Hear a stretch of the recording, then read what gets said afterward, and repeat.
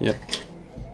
It's just the monitor to make sure I'm coming audio through and haven't gone muted.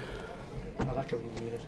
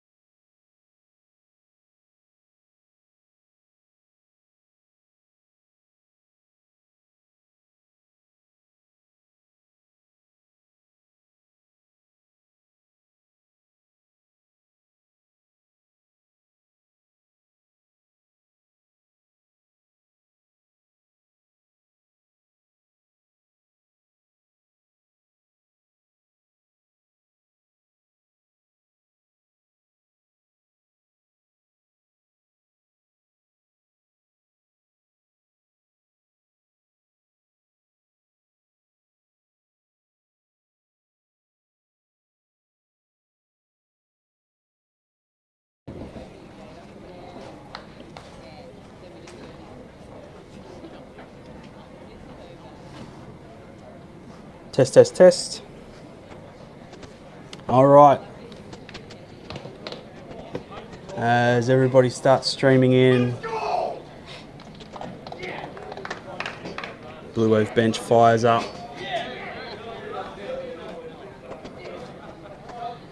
Want to welcome everybody to Game 3 here this evening. It's finally underway after some rain delays. I'm your host, John Reimers with SPBC TV. I'm glad you've tuned in. This is going to be an absolutely awesome game this evening. Crowd filing in. Looking forward to it. Wind blowing in from the left foul pole. Clear skies finally breaking for this Easter long weekend. And it looks like this evening Surfers is the away team.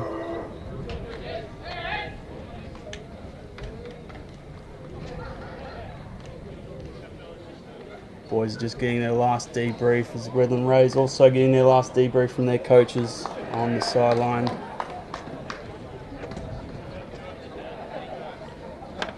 Type in chat and let us know you're watching, where you're watching from.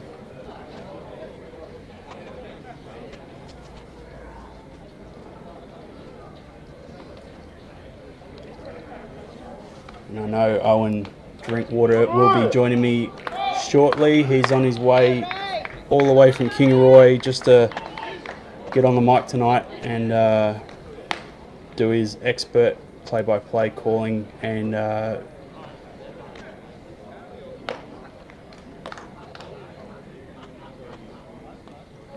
in the meantime, I've got a few other co-commentators ready and willing in the wings. Just grab some all clubs data as it comes available.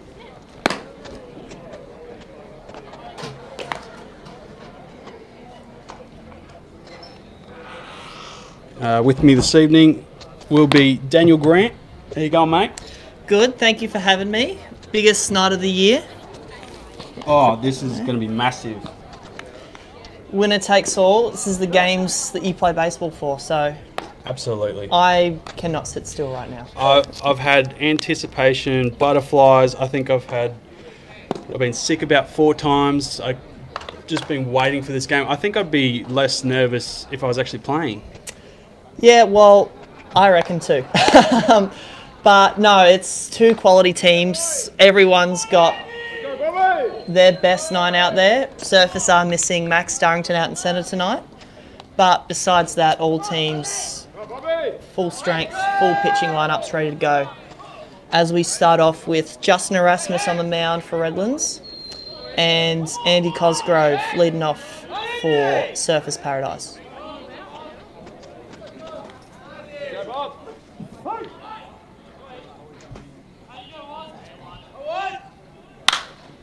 And he swings on the first pitch, going back to the wall of right field. Chance. This ball is out of here!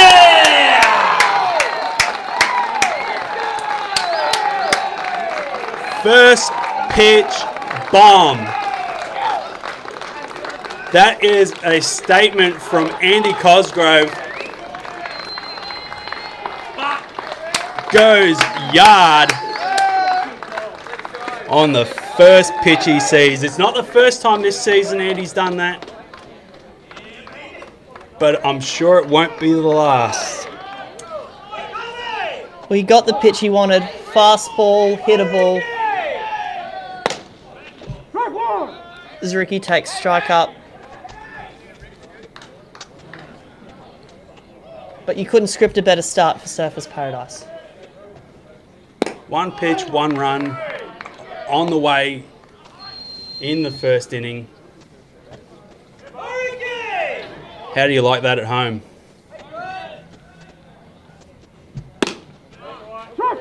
Who else, by the way? Who else but Andy?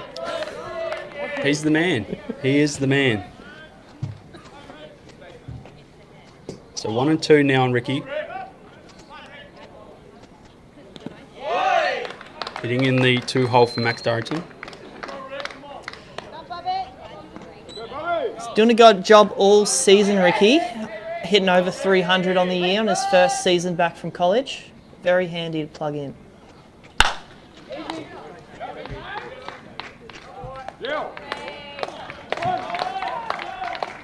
So 1 away now.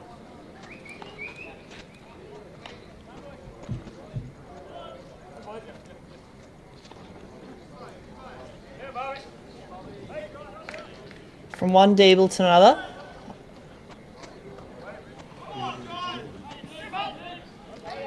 This Deeble with more holes in his pants than the previous Deeble.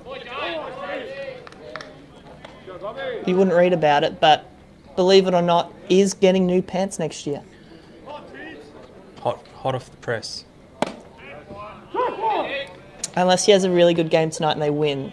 In that case, pants are probably staying. The pants are probably staying for a week. Well, public holiday tomorrow. There is no counting what's going to happen. So quickly goes 1 and 2.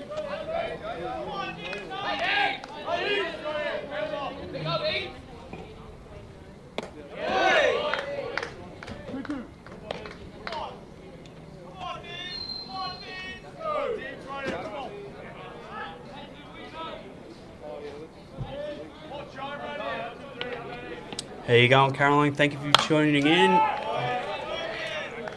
And say hi to Jose for me. How you going, Benny? Our French correspondent and also another co-commentator this season. Good to see you, mate. First pitch bomb, absolutely, Dad. Thanks for tuning in. My loyal roadie. And Mike, thanks for tuning in from NZ. And Jai goes down looking on that one, I think. Yes, appears as though we'll be calling a bit of a low zone tonight. Harrison White plate. Speaking of home runs, very impartial to a home run this season, Harry White. Breakout season. Due for one. GBL leader too. Probably his longest stretch in between home runs since the start of the season.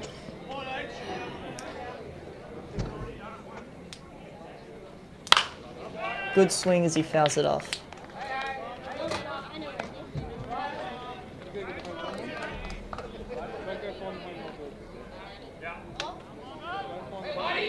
There you go, Nico. Good to see you, buddy.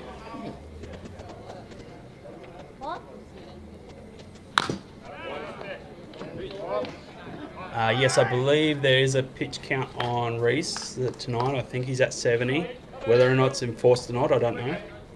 There has been chatter that as we waited an extra 2 days to get this gameplay, that the pitching restrictions have been lifted, but as he's not starting, we may not see whether that gets into full effect or not tonight.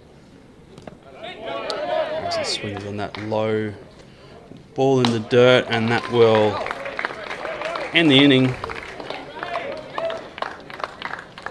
Not before one run gets on the board. Care of Andy Cosgrove. First pitch bomb over the right field fence.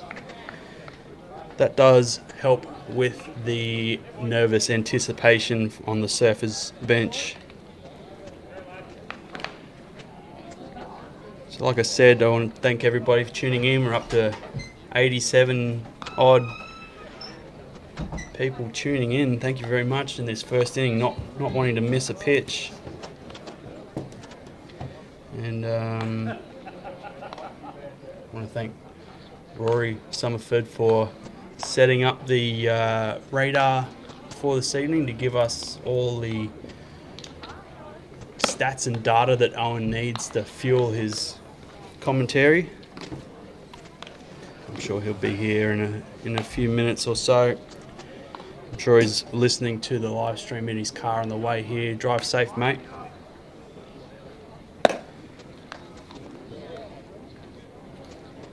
So bottom of the second, bottom of the first rather, getting ahead of myself.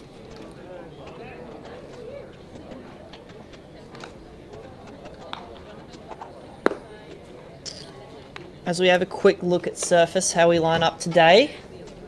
Jerry Lecao behind the dish, Declan Summerford on the mound. Got Jai Deeble at first, Wes Wilford at second, Atsuki Takahashi, I wanted to make sure I got that right, at shortstop. Andy Cosgrove at third, Ricky Deeble in left, Sam Foster plugging in centre field for, I believe, his first start in centre field for the A-grade team tonight, this year. Big game to do it. And then right field, we've got Harry White with Scott Cronin DHing, due up second next inning.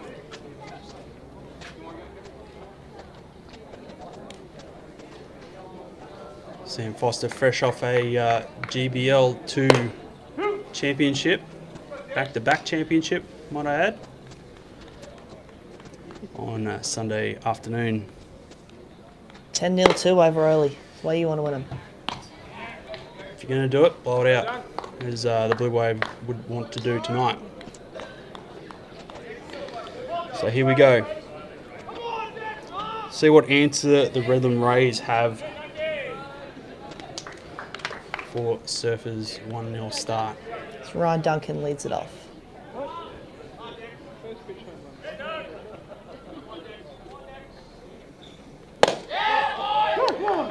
Hot start for Dex, 86 on the clock.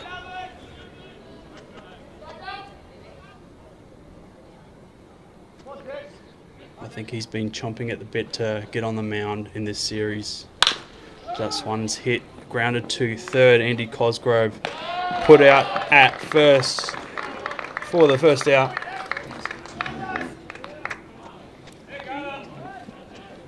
So good start for the Blue Wave with the one out. Some great defense being played by both teams so far this series. Not due to a lack of anticipation.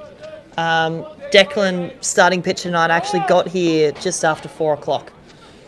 So you can tell he's wired and ready to go tonight. As Anthony Gomez steps to the plate, 2 for 4 last game played, last Sunday.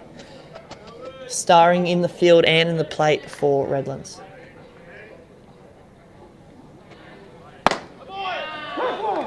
In the corner there.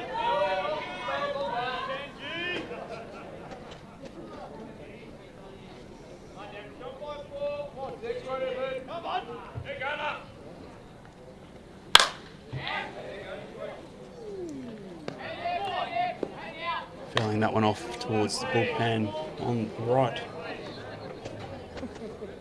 Declan already up to 88 miles, second battering. Very lively arm.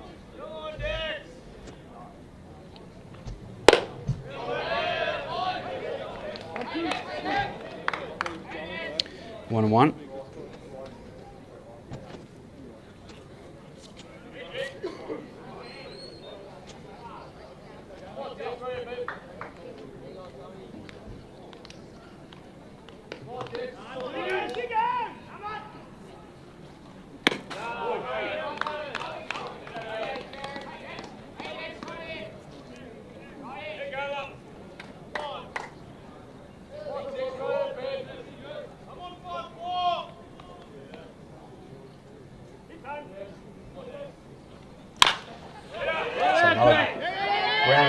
Andy has to charge it, Oh, play. but just a lightning throw and on the money for out number 2.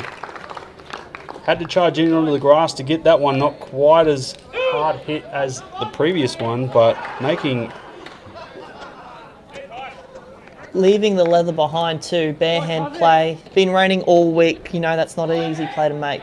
Andy making it look like he's done it before. As Tyson Zamora steps in. 2 down, bottom of the first.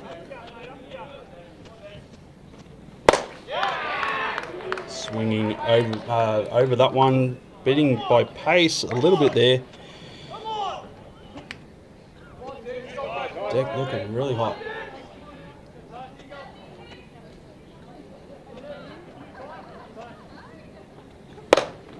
Same pitch, same result. As we tick over 100 viewers, thanks for tuning in, everybody. Witnessing an absolutely awesome game here this evening.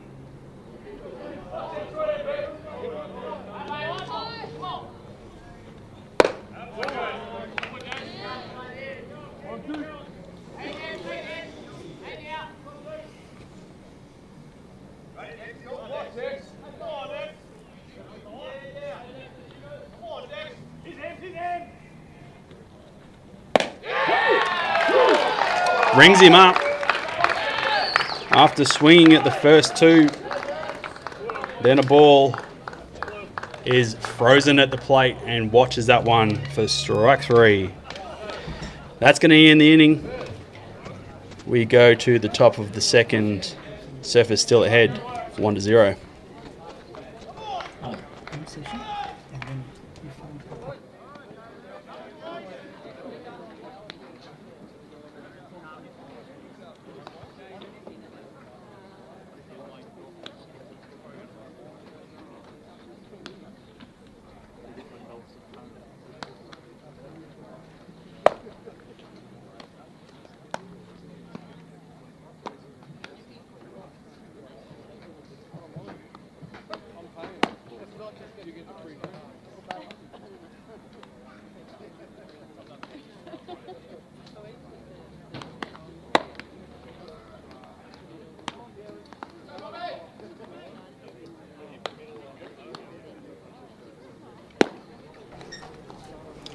So back here, top of the second inning, and Daniel, you managed to get a walk around on the field tonight. Let us know how it felt. Yeah, pretty good underfoot considering all the rain we've had in the past few weeks, or past few days. Hasn't stopped raining Tuesday, Wednesday. But I don't know if you can see at home, but the field is pretty immaculate. They've done a great job here. As you can see, the batting box, no signs of sludge. Beautiful facilities. Windsor are first class. The ground crew here are amazing. This is the best looking field that I've ever live streamed at. Bar surfers, of course. Can't beat surfers. Shout out Cooper Thompson, best groundsman in the world. There you go. As Jerry swings through the first pitch. Hits a high drive out to left field. Should be holding up in the breeze for the catch for the first out of the inning.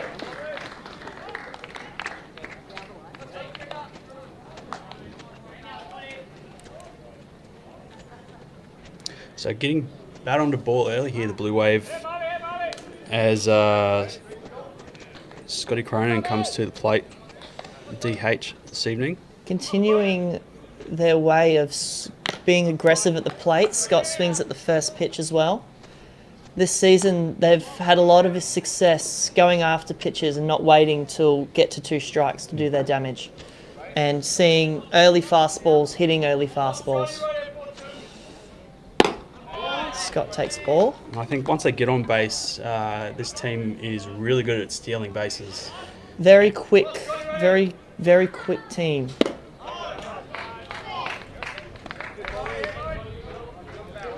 Cronin chases that one down low. Goes 1-2 now.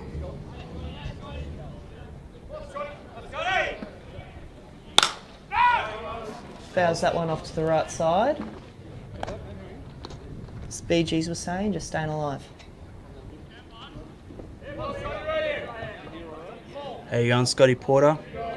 The PP Islands put a pin in the map as Cronin holds up on one in the dirt.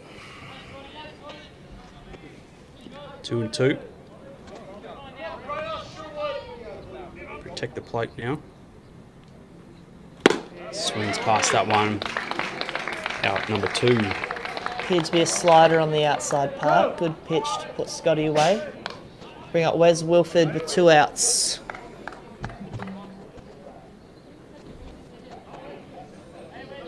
One of the few hit getters in the first game for Surfers Paradise. Single out to right field. He takes first pitch strike.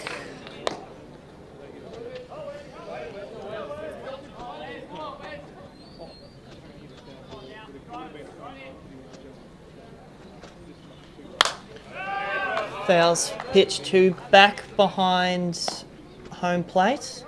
Wes down 0-2.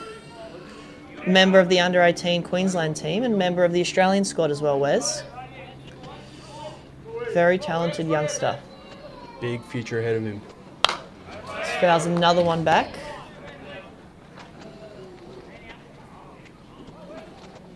Couple stints B grade and A grade this year for Wes, but really found a home for himself at second base at the end of the year. Swinging the bat really well and playing some good defence. Certainly earned his spot on this team. Youngest kid on the team too, can play. As swings through, curveball in the dirt for strike 3, throw down first is in time. Inning is over. We go into the bottom of the second, Surface up 1-0.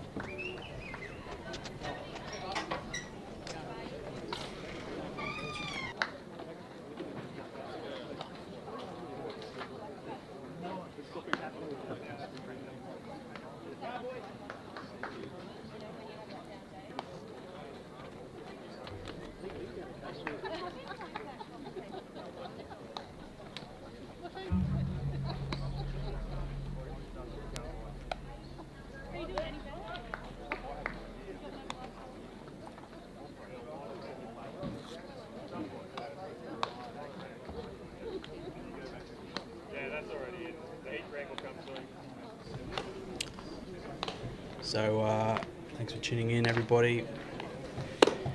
Bottom of the second. Anybody interested? The Surfers end of season presentation night bookings are closing.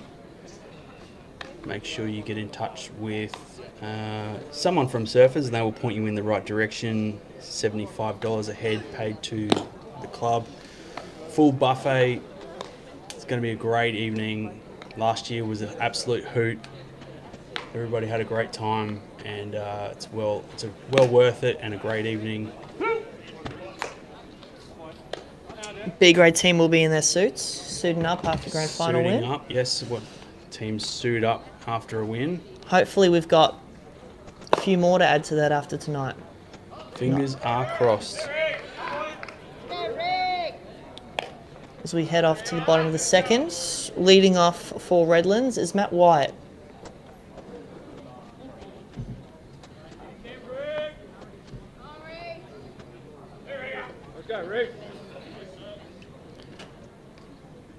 Declan 11 pitches through the first inning.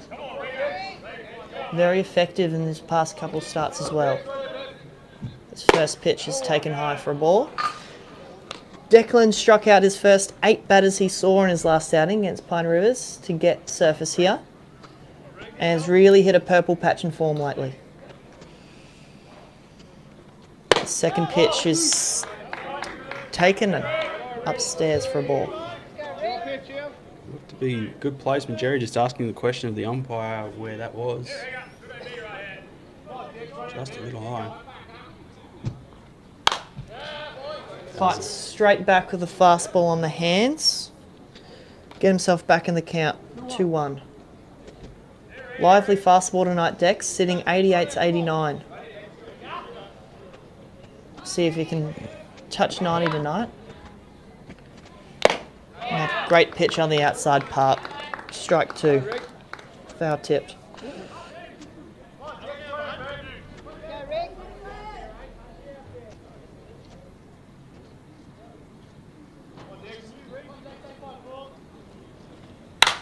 Fast ball taken out to right field. Harry White is there for the catch.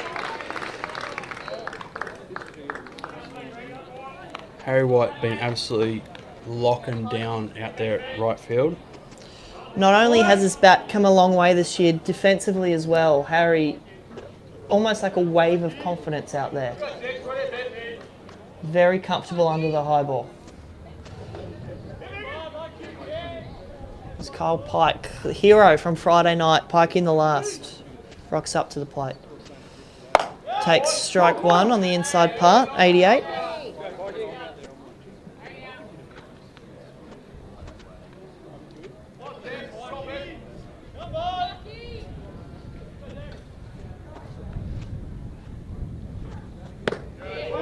Curveball misses low.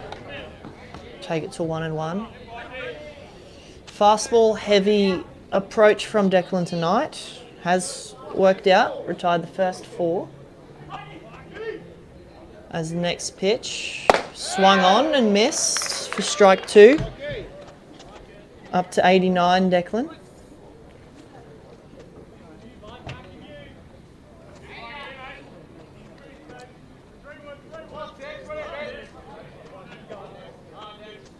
Payoff pitch comes in. Broken bat up the middle, which stops, knocked down by Wes. No play to be made. It's an expensive single for Kyle Pike, but first of the game for Redlands.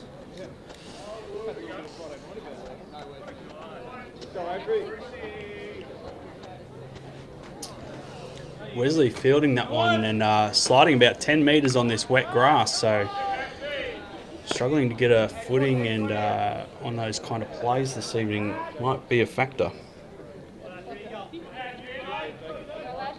Track report came out for a soft 6. Soft 6? Soft 6. All right. His first pitch, curveball taken for a strike.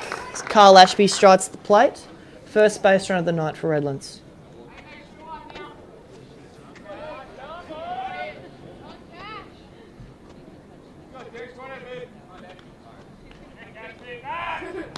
Pick attempt at first, unsuccessful.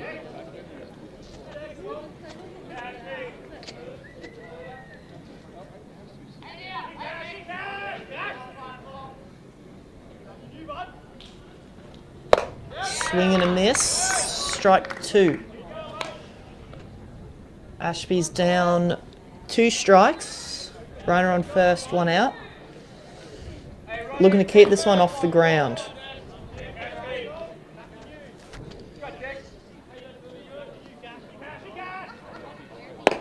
Pitch. Curveball taken away. Ball 2.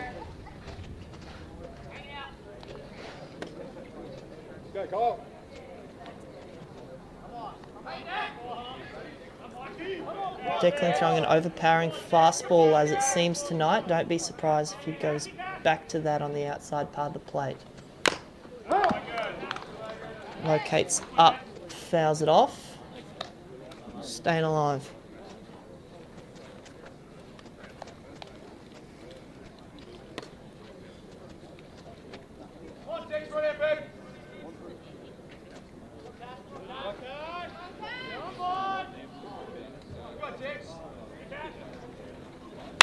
Curveball hit to the right side, stopped by Wes, onto 2 for 1, and first in time for the double play. Surface Bluewave turned a double play to end the inning. It's exactly what they wanted from that and what Redlands wanted to avoid. Flashing some glove out there, Wes Wilford. Very cool, calm and collected Wes out there at second base. Getting dirty on that last play and then a little flip to second and then the put out at first with a double play. Well done.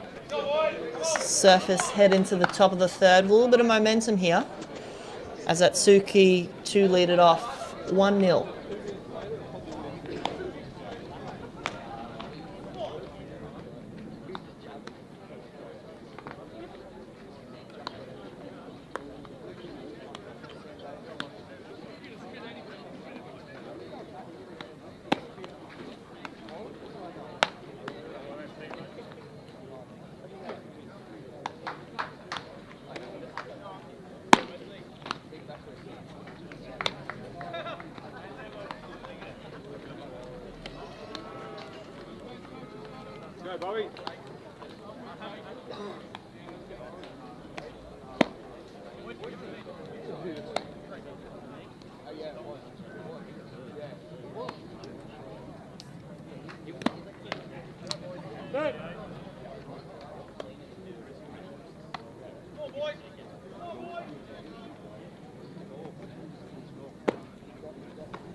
So just getting word from the Surfers captain, leader of the ship, Tony McPhail, watching along at home.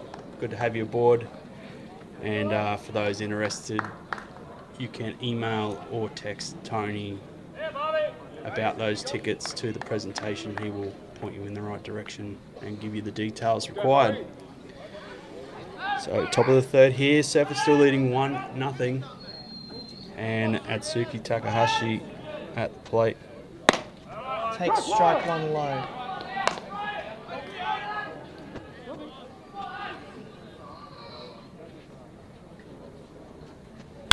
Swings third ball.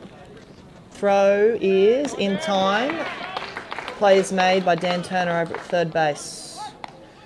Also played a great third base all series.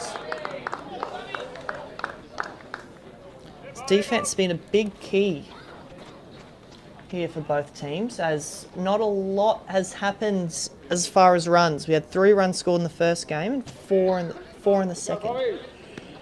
So you can tell first pitch, Andy home run. We've got a long way to deciding this game as Sam takes ball 1 low. Every run is crucial.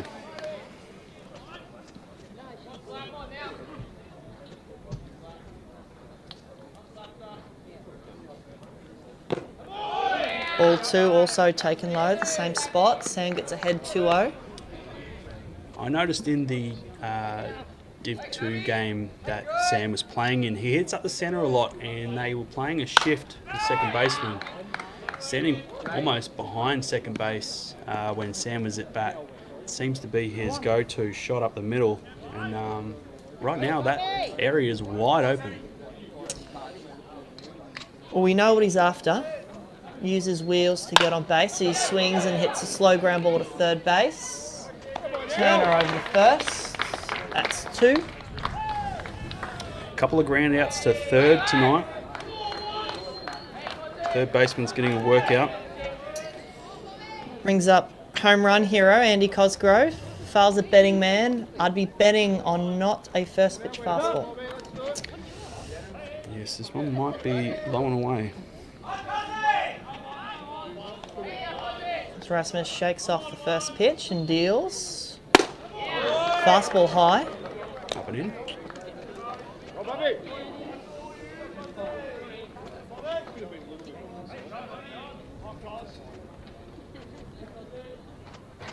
Fastball taken low. Just from the offset, Surfers dugout a lot louder than the Redlands race. Not a lot of vocal on the bench. And a good play there by the shortstop for the Rays on the run, catching that little blooper onto the just off the dirt onto the grass. It's been everywhere with the glove this series, Gomez. Yeah, quick 3 and out there.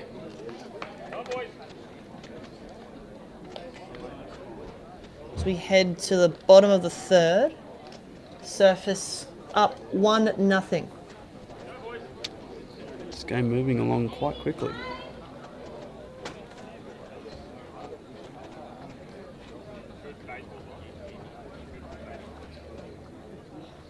Very fortunate to be able to put this live stream on this evening after the rain delays. A lot of schedule changes, and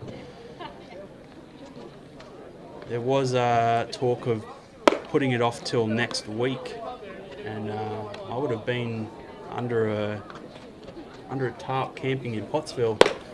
That would have made it pretty difficult to make it all the way to Windsor for a live stream with a ring still on my finger.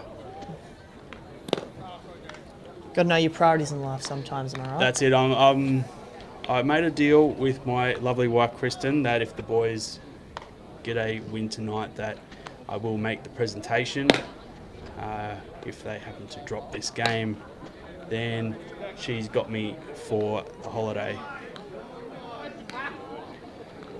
Sorry, honey, we're 1-0 up.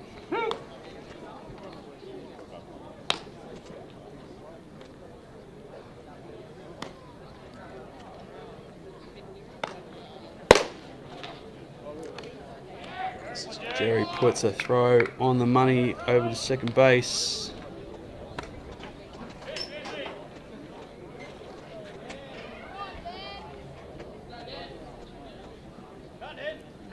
Leading off.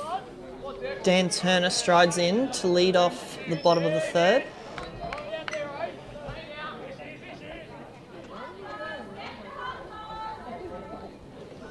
First pitch taken inside for a ball. Declan, 88, starting exactly where he picked off last inning.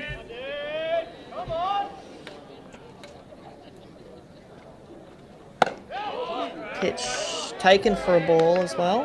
Declan back-to-back innings, starting off ball. Dan Turner, a very, very difficult out. I can speak from experience, having seen a ball leave the yard that I have thrown to him as he takes strike one down the middle. Does that keep you up at night? No, well, there's multiple people. You wait until the next batter comes up and I tell you that ball hasn't landed yet as Daniel swings through, fastball up for strike two, making the count 2-2.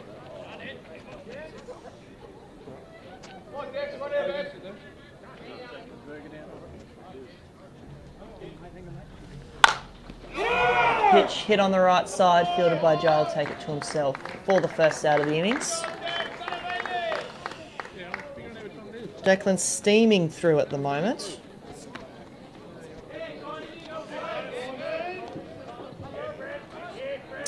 .30 pitches through his 2.1. Bringing up Kynan Melander. Speaking of big homers, ball hasn't landed. Still going. No. I had to go physio the other day. Bad neck after watching that ball fly as he takes ball one outside. Does a winter night erase any of those memories? Look. Goes a long way? Does go a long way.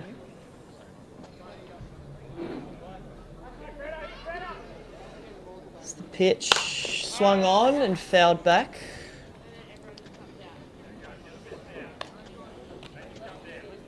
No solid contact made so far tonight by Redlands off Declan. As he gets up 2-0. 0-2, may I add. He fouls that one into the Redlands dugout, and you heard that. Rattle about. Rattle in the back. No ugly finder tonight as they got away with one there. Declan up 0-2 with 3 straight fastballs. Don't be surprised if he tries to change the eye level here. Fastball misses high.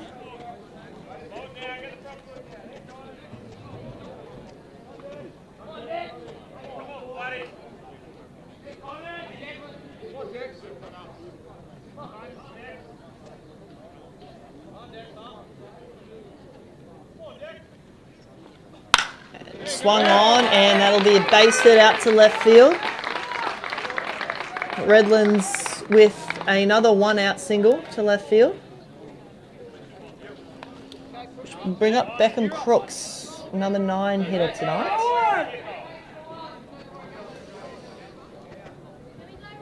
Only early on in the game, but a very big moment considering the stakes placed on this game.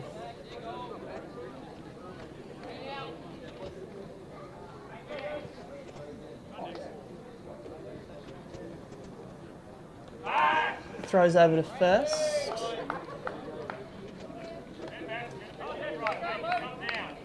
Beckham generally an infielder by trade, been playing a lot of right field this year. Has a lot of infield depth to the Redland Rays. Takes a fastball high.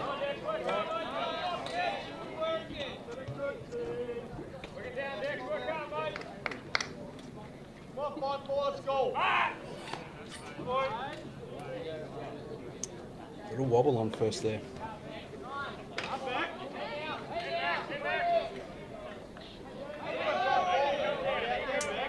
There is speed over there at first.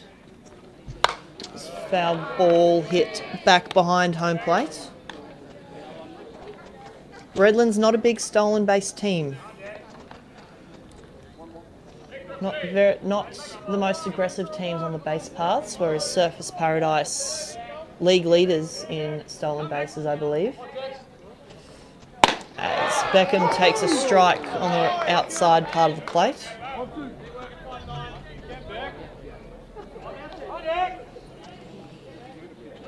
One ball, two strikes, an eerie familiar count as he throws back and that gets away at first base. And a late jump and Jai, throw will not be in time. Jai appearing to slip down the first base line. The runner for the Rays looking at a dive back to first and then having to do the beach sprint, jump and run, and looked like Jai had enough time if he got to his feet, but little slight slip there. Might be seeing a downgrade to a heavy 8. Beckham, slow ground ball to right side, fielded by Wes in time for the out. Which will bring up Ryan Duncan with the runner on third, 2 out. Already a big moment for the Redland Rays.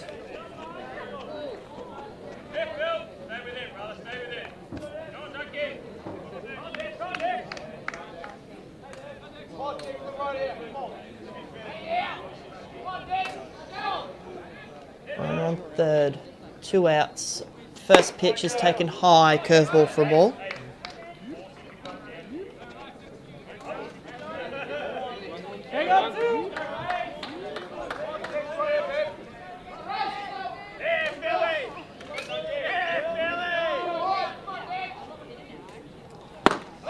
Swung through, fastball low, 1-1. Ryan Duncan, a stalwart for the Redland Rays. Former ABL player, very, very handy in the field end with the bat. Also rolls the arm over and can do more than a hell of a job. He takes strike 2. Declan up to 90. First time he's touched 90 to 9. Big pitch. Not a bad time to do it. Let's see if he can go high. Payoff pitch. Swung on, ground to Atsuki at shortstop, gets it off in time for the third out. Declan gets out of a little bit of a jam in the third inning. As we head to the top of the fourth, Surface with a 1-0 lead.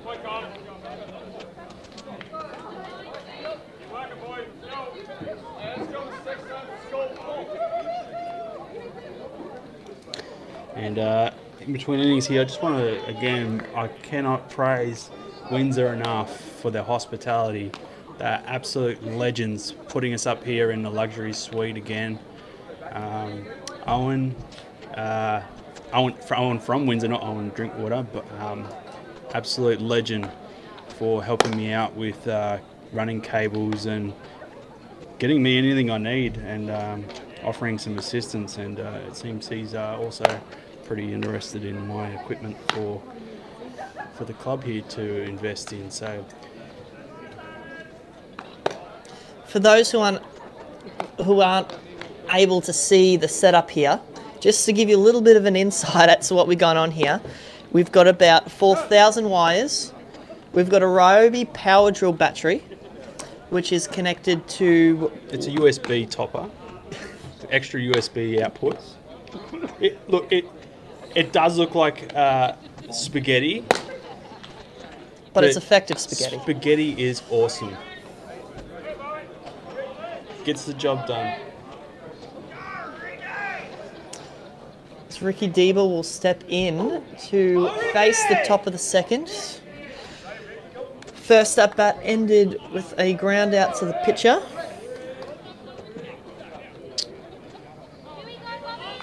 Has been called the more favoured Dieble of the team. Didn't hear that from me as he takes ball 1 on the inside part of the plate. It is on tape for all time now. I agree with the statement. I'm just saying didn't come from me. The Deeble parents, please chime in with your favourite Deeble. We'd love to know. I believe that's Katie, currently playing basketball. As third pitch taken for a strike on the outside part of the plate.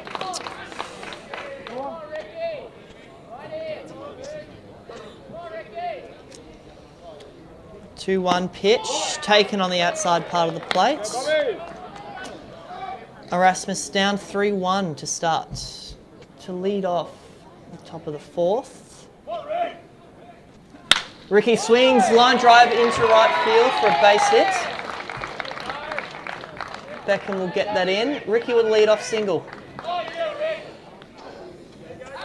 It's top of the order for the Bluewave, always looking to do some damage. Very dangerous when in position to score as well. So we'll see if we can get a run here with no outs. Especially with a bit of speed over at first base. Ricky, double-digit stolen bases on the year. It's a couple stolen bases this series as well. As Jai steps in. Check swing. Get runs in that if you're playing cricket, but that's off. Fouled off to the right side.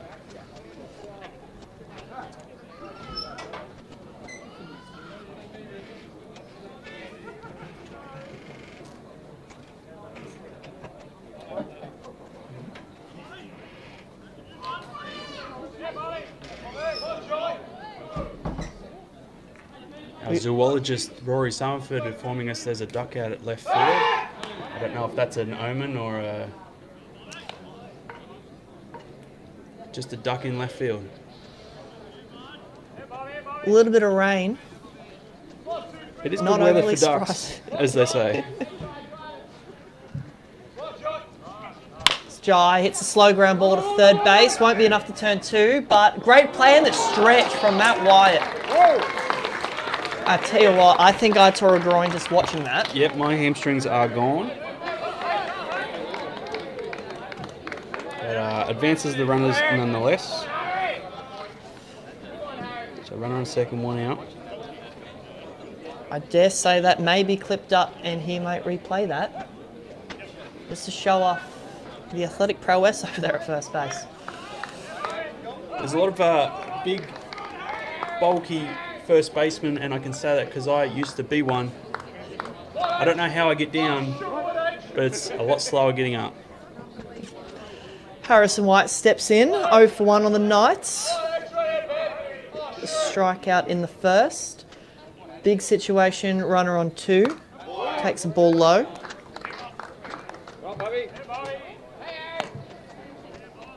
Harry on the year, 388 with 9 home runs. Only 85 at bats as well. Harry, starting 23 games. Quite an impressive stat line considering the amount of games he played as he swings and pops that foul off to the left side. Hey, win this one right here, 10. Hot 10! Hot 10! Right here, 10. Win this one. Hey, oh, that's right, babe. Hey, guys! Come on, Bobby! Do a job, go, come on! Hang out! Come on, Harry!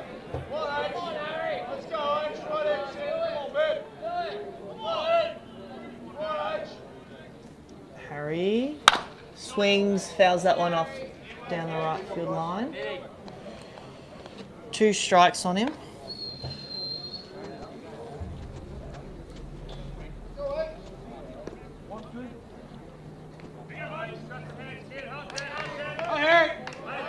Harry, the team leader in RBIs on the year with 34 in his 23 games started. Be a great time to add to that tally.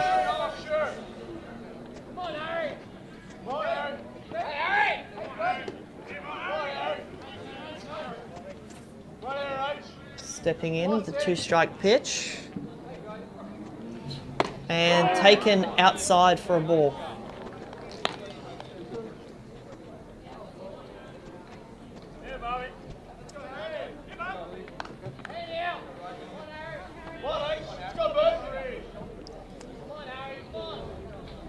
Ricky over at second base, dancing away, doing his best.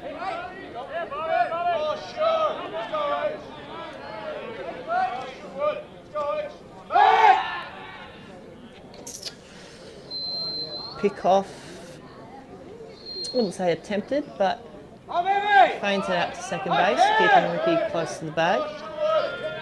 Left in the box, very, very unlikely to see many stolen base with lefty in the box, as the pitch is swung on and missed, and thrown on to first base for the outs. 2 down, bringing up Jerry Lakeo.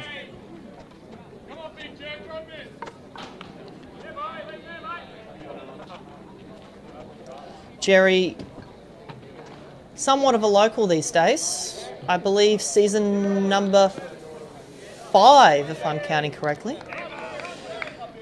Sounds about right. Yep. Hates the Gold Coast. You'll never see him at Burleigh. He's a world traveller. Does love it. Off to Prague, his next stop. Jerry, as he digs in and takes the ball low to start the count. I think he said he's heading off just after Anzac Day, end of April, so make sure you get around Jerry. And still a bit of time to enjoy the sunshine. mustn't like winter. Colorado. Not much snow out there. No Alps or anything like that, as he takes the ball in. Jerry, very tough out. Hits to all parts. And has juice to leave the yard. Jerry also part of the last Surfers Paradise team to take home the A-grade championship 6 years ago today. 2018 at this very field. Also in that series, some weather implications. From what I've read, I wasn't there, obviously. I was. Very wet. Very hard to get moving in the dirt. Actually was Jerry's runner for catcher back then. And yeah, you weren't moving. A lot of puddles in the field, but doesn't matter how you get them, a win's a win at the end of the day. They all look the same in the scorebook. As curveball taken for a strike.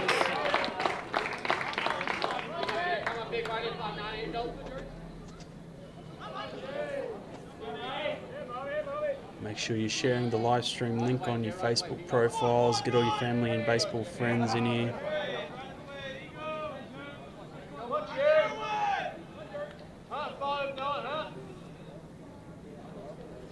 Jerry fouls the pitch back to stay alive.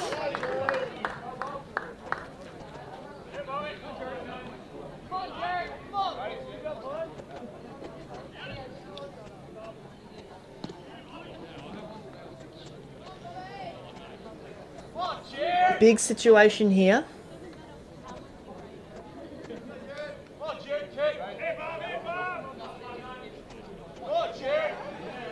No one holding on Ricky at second base, looking to get far enough off as Jerry takes another ball low, which will fill up the count.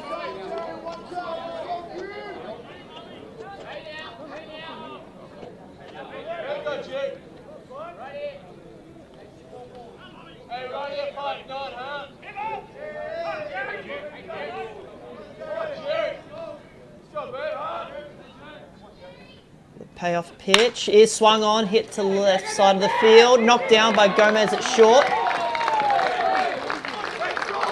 Unable to make the play, but saving a run, potentially saving a run in the process. As Jake Scott comes on for runner for catcher for Jerry. 2 out, Scott Cronin up to bat. Known for his big bat, Scott Cronin, first season back from shoulder surgery, still finding his feet, putting on quite a few good swings at the back end of the regular season. Comes up the big moment here, top of the fourth, first and third, 2 out. had a couple clutch hits already. Number one against the Rapids. Driving in and run. He swings through the first pitch.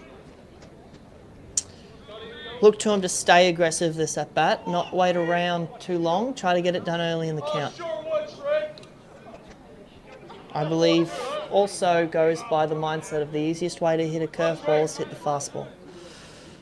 As ball one is taken on the outside part.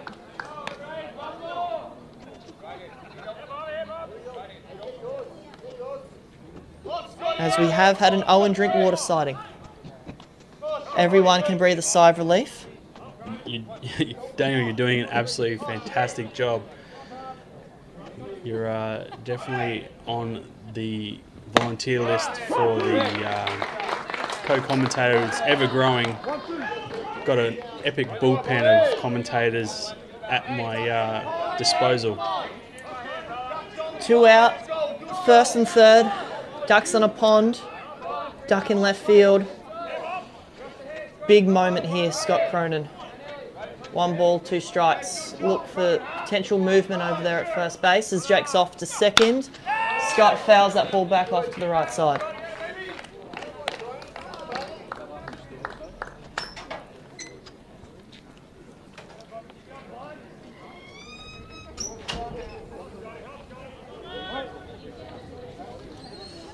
Scotty digs in.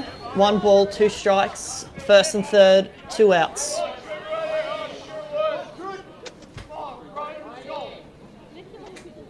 No movement at first base as Scott takes the ball in.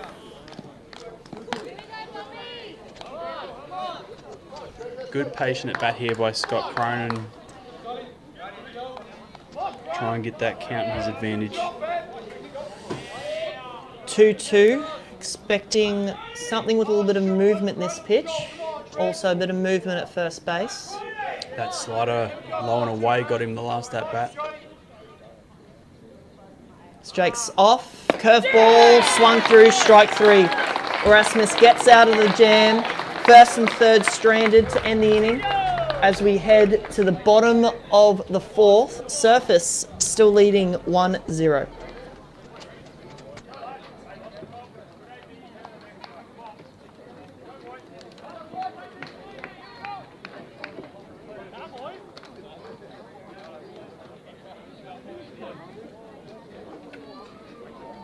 Go boys, good AP.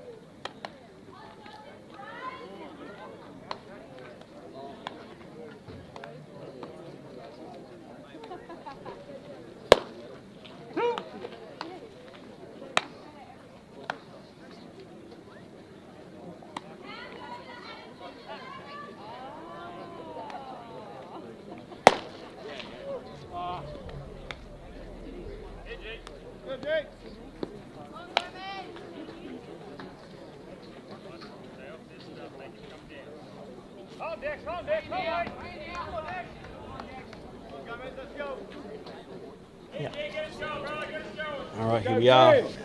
Back, bottom of the 4th. Service still up 1-0.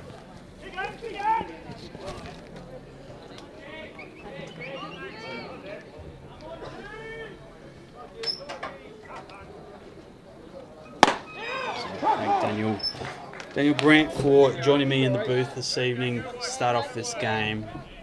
We transition to go to the bullpen of the commentators, and I might say, and I don't mind saying, crowd favourite Owen the Statman Drinkwater. Thanks, John. Good to be back. I apologize for being late. No. For those who don't know, I'm out in Kingaroy these days, Monday to Thursday. So it worked out selfishly for me that the game ended up Thursday night as Gomez fouls one back. Just to add some detail to the earlier conversations you guys had, as you are correct, I was listening in the car, so I appreciate the shout Fantastic. out. I did check with the dugout on the way by, and the pitch limits have been lifted. So anyone is available for any number of pitches tonight, other than the usual, I assume, game limit of 120. So we'll see what we get from Nit later, see how far Erasmus goes. As Gomez swings through it for strike 3. And so one away here in the bottom of the 4th, and that'll bring up Tyson Zamora. Dan Grant, who did a wonderful job on the stream the first few innings here, did bring up the defense in this series and how it's been a big role. I think we'd be remiss not to mention Zamora's catch on Sunday. Similar to Jai Diebel's home run on Friday, which was a pivotal moment in the game that ultimately did not end up changing the outcome. Zamora's catch was the same. As he swings through a fastball from Summerford for strike 1, making a beautiful leaping, diving grab with a couple runners on and nobody out late in that game to keep it close. Yep. Yeah, like you said, Jai's home run on, I think it was that Friday night, over the flags in right field. It was pretty much the same as Dextro's 90 again on that one. Andy's first pitch home run, going in the same direction with the same velocity. That's it. I was not wholly surprised, but impressed to hear Kazi lead the game off with a homer on the first pitch. He is known to have a crack at that first pitch fastball if it's left out over the plate. So I don't think I could have handled this game going 0-0 again for 8 innings straight. I'm glad there's some action early. So 2-1 to Zamora is swung on and hit into right field. Harry White coming on. And misplays it. And just bounces right off the glove, went right through it there. Sam Foster picks it up behind him and throws it in. So that'll be a reached on E9 for Zamora, as the fly ball was relatively routine. Looked like White stutter stepped out there a little bit, may have had a little trouble seeing it in the lights, and just lost track of it. So an unfortunate base runner to reach for Surfers, as Zamora one of the fastest on this Redlands team. We'll talk a little bit more about Declan Summerford here. I don't think we've fully given him his flowers yet for the season that he had. So Summerford in the regular season, 64 2/3 innings, 5-3 record. Scattered 62 hits, gave up 31 earned runs, and 81 strikeouts. 22 walks for an ERA of 4.3. His playoff numbers, 14 innings, 1-0, only 8 hits, 4 runs, and 17 punch-outs, and just 1 walk for Summerford. So 14 innings with 1 walk and 8 hits is an extremely low whip, and so he is not allowing many base runners. That's a 2.57 ERA for Summerford to this point. And then for those watching at home who aren't familiar with baseball, that is very, very good. Very good. So whip, which is not a stat that's shown on the GBL website, but that is walks plus hits per inning. Anything under about 1.0 is elite. And Summerford now 14 1/3 as these stats update live, and only 9 runs means his whip's about .67. Summerford sitting 87-90 on the fastball tonight. We'll give you a little bit of detail into Erasmus's numbers the next time we have him out here. 2-1 on White now. Summerford over to first. Wyatt 0 for 1 tonight. And it'll be Kyle Pike and Kai Ashby to follow. Pike 1 for 1 today. 2-1 now coming to Wyatt. And taking fastball on the outside half for strike 2.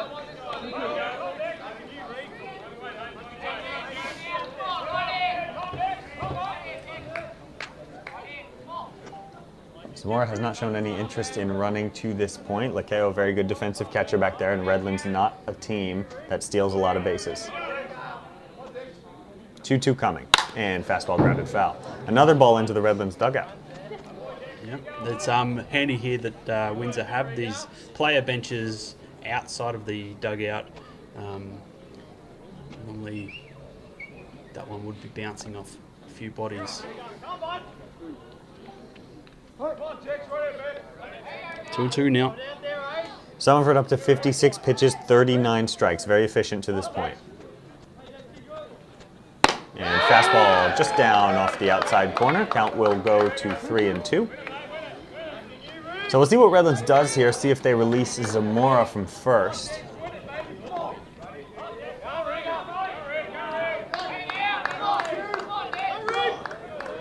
They've already hit into one double play tonight, and they have their fastest base runner on.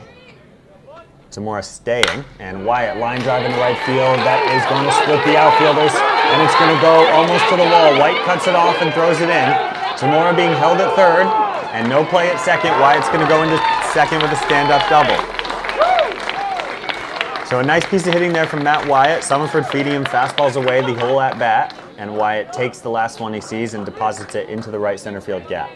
And Redlands now with their biggest threat. Second and third, one away.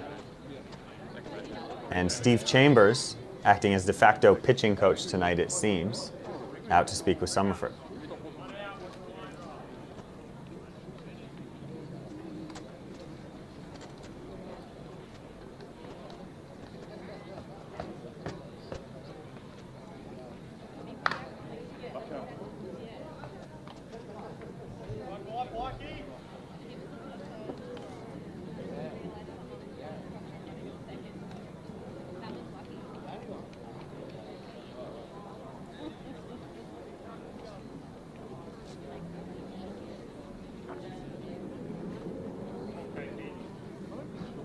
Chambers back to the dugout now, and Lakeo will go back to the plate.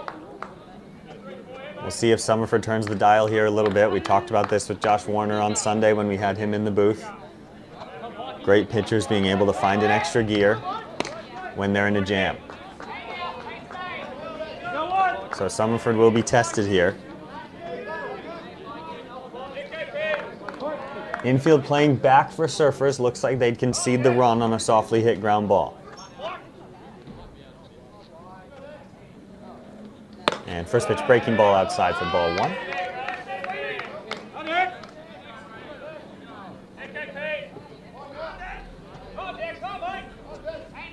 Pike with the single last time that Wilford was able to knock down and keep in the infield. And pitch is fastball dribbled foul to the right side.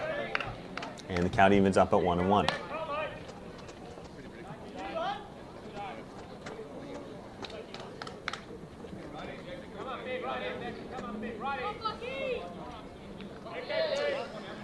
Pike the hero Friday night, we talked about that already.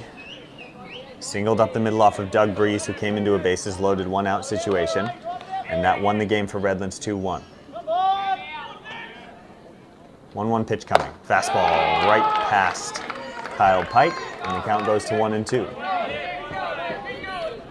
That one 89 miles an hour from Summerford on the black, which is the outer edge of the plate.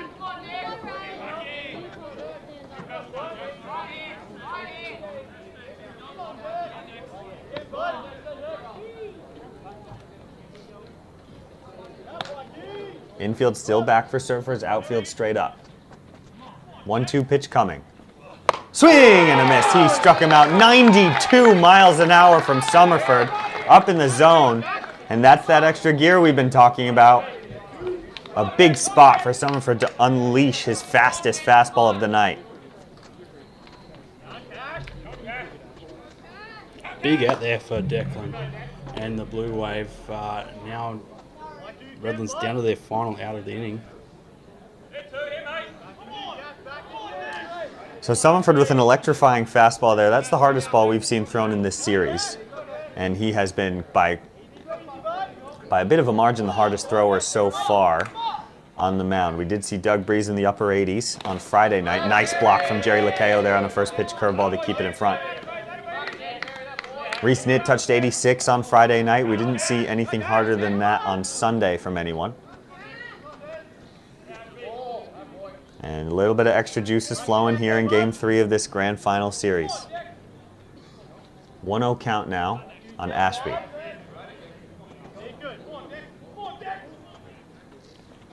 Pitches a fastball, squib towards third. Cosgrove stays down, throws across. Stiebel off the bag, but makes the swipe tag. And Summerford gets out of it. A little bit of emotion coming off the mound. And Surfers holds the 1-0 lead as we'll go to the top of the 5th.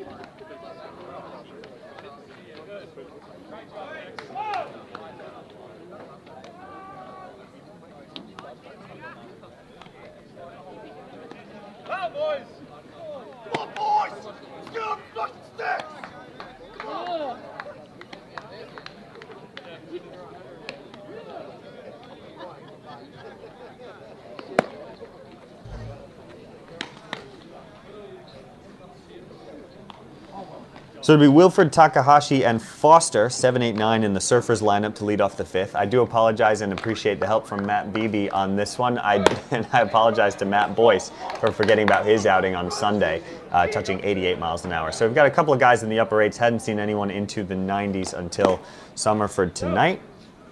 Although you do have to imagine if Boyce is out there later tonight, he's got that in the arsenal as well.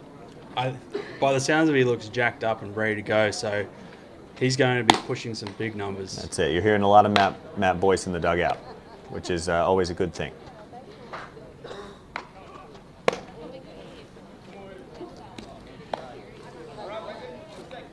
So Wilfred 0 for 1 tonight with a strikeout.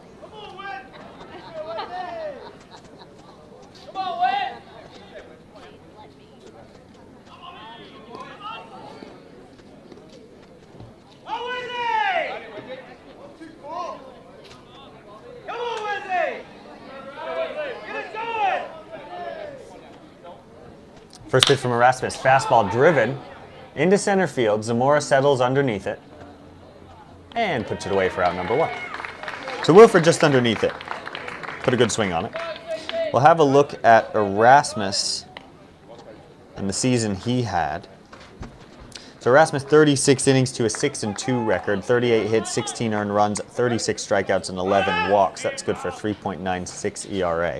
In the playoffs so far, and these numbers tend to update live, so this will include what he's done in this game, as the first pitch to Takahashi is a strike. Erasmus, 14 innings, 1-0 record, 9 hits, 1 earned run, and 20 strikeouts. That's a 0.64 ERA. And it makes plenty of sense why you'd have this guy on the mound in the game deciding, series deciding Game 3. 0-2 now on Takahashi, who fouled the last one off to the right. And pitches a big breaking ball in the dirt. Count goes to 1-2 on the Surfers shortstop. Sam Foster on deck. Veteran for this Surfers club. We had him in the booth on Sunday. Pitches a fastball fouled away, and we'll do it again.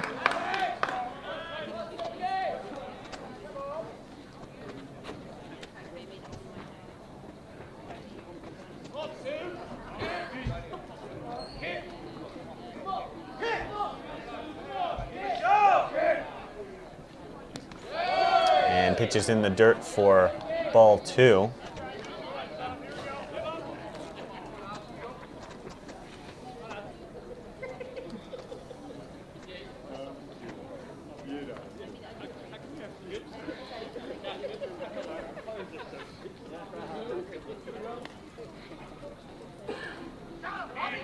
So Takahashi works the count back to even.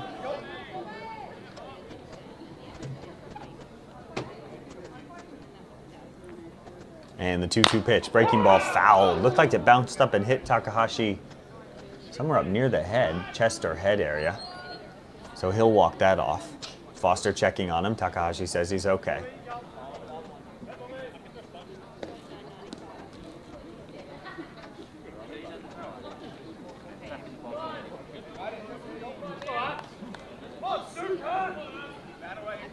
So 2-2 coming again to Takahashi, who's done a good job to work the count. Erasmus up to 68 pitches. And the 2-2 fastball fouled back, and we'll do it again. Erasmus in the low 80s with the fastball. And the breaker's been in the mid to high 60s. Also working efficiently, as is Summerford.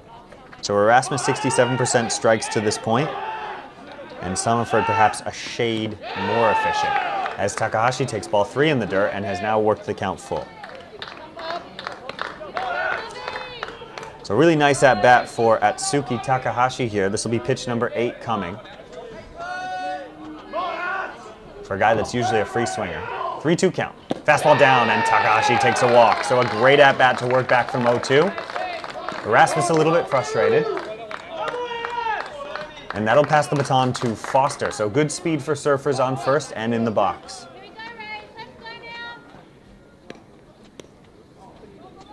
Big spot for Foster getting the start in this game. Talked a little bit about it before with John and Dan bringing it up. Replacing Max Durrington. To call Max Durrington a rising star, I think would be a disservice to him. His star has risen and will only continue to glow brighter. As Foster shows bunt takes outside. So Durrington, a big missing piece for Surfers tonight, but Sam Foster more than up to the task. And we had a great chat with him on Sunday about just this idea, playing your part, knowing your role. 1-0 coming, and pitches in there, slider for strike 1.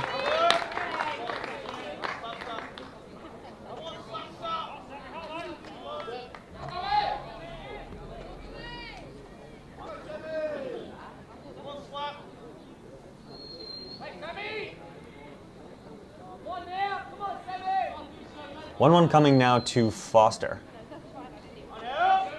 Pitch is in there for strike 2. Foster not a huge fan of the call. Looked like he might have thought it was inside. Takes a step out, gathers himself, steps back in, wearing those same mid-cut pants that he's been wearing all weekend. 1-2 coming now with 1 away. The dangerous Andy Cosgrove in the on-deck circle. Throw over, and Takahashi gets back.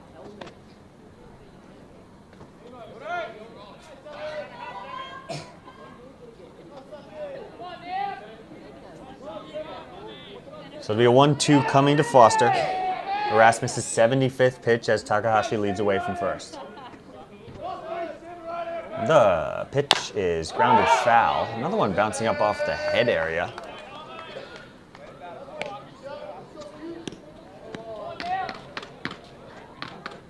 So Foster will do it again.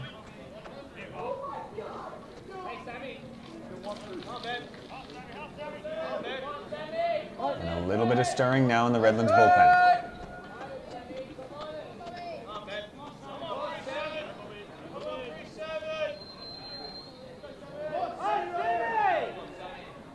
The 1-2 pitch.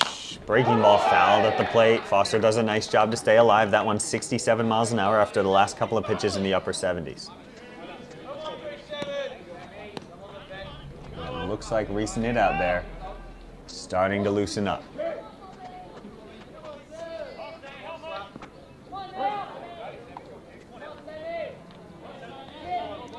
Takahashi away from first as Erasmus comes set. Foster working the count well here. Seeing pitches. 1-2. Fastball, check swing, looper out towards second. Melander in to grab it and flips on to first and makes the play. Looks like Foster didn't want to go around on that one. So that'll be a 4-3, moves Takahashi to second. And it's Andy Cosgrove striding to the plate. Cosgrove, the difference in this game, home run to lead off the top of the first on the first pitch he saw. And Kazi, such an important part of this Surfers Club this year, last year. That goes for all of the imports that we've had at this Surfers Club. For those that don't know, the top teams in the GBL are allowed free international imports. And we've had a number of phenomenal contributors the last couple of years. As Cosgrove will see the first pitch. Breaking ball in for a strike. We got Jerry Lakeo obviously behind the dish, and Cosgrove playing third this year. Last year we had AJ Fell, shout out AJ, who was about as dominant as it gets on the mound. If there was a Cy Young Award in the GBL, you'd have to be considering him for it. As pitches fastball down. So 1-1 now to Cosgrove. Fell last year second in the league in ERA to Connor McDonald, and I believe he gave up about half of his earned runs in his very first outing when he had only been off the plane for about a week. As Cosgrove lashes one into right center field, and it's cut off by Crooks, but to no avail as Takahashi's going to come around and score. Cosgrove fired up at first base going back to the bag, and it's 2-0 Surfers. And we were just talking about these imports rising to the occasion. Andy Cosgrove says, get on my back and I will carry you. 2-0. Cosgrove's still the difference, and it'll be Ricky Diebel coming to the plate.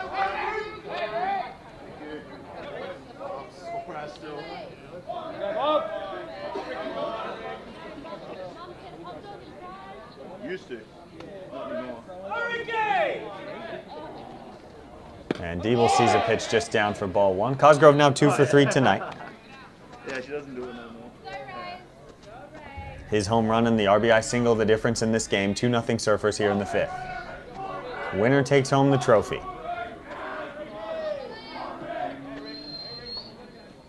As Diebel swings through a fastball upstairs.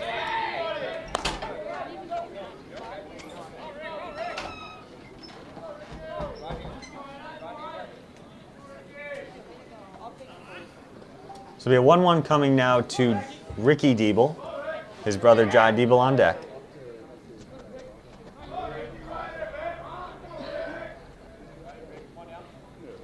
And pitches breaking ball down. 2-1 to Diebel now. Diebel 1 for 2.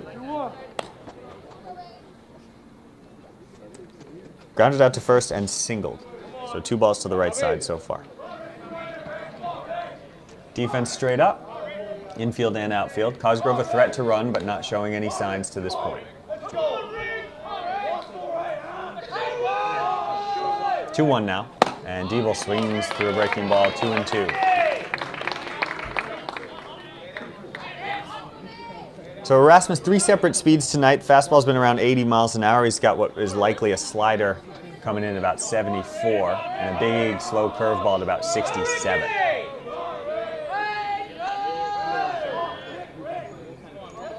As Knit continues to loosen in the Redlands pen. No action in the bullpen for Surfers to this point.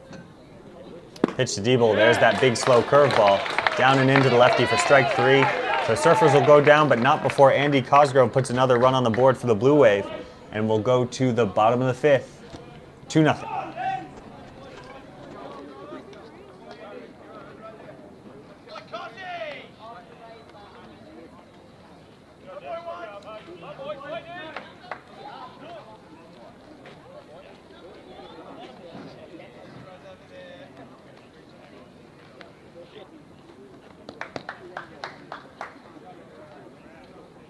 Come on, Nick.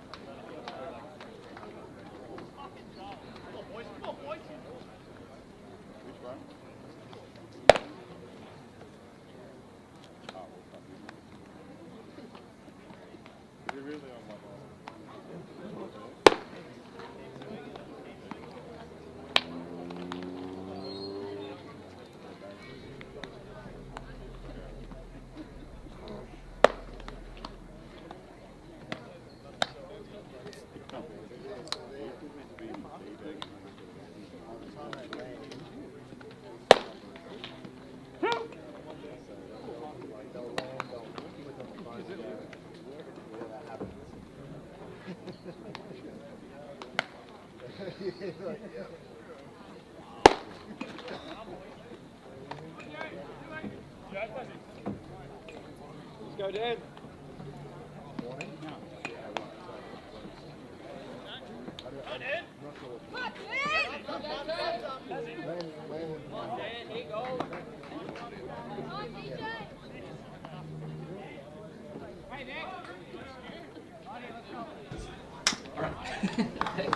So back here in the bottom of the 5th, as Summerford comes set. And first pitch to Dan Turner is downstairs for ball 1.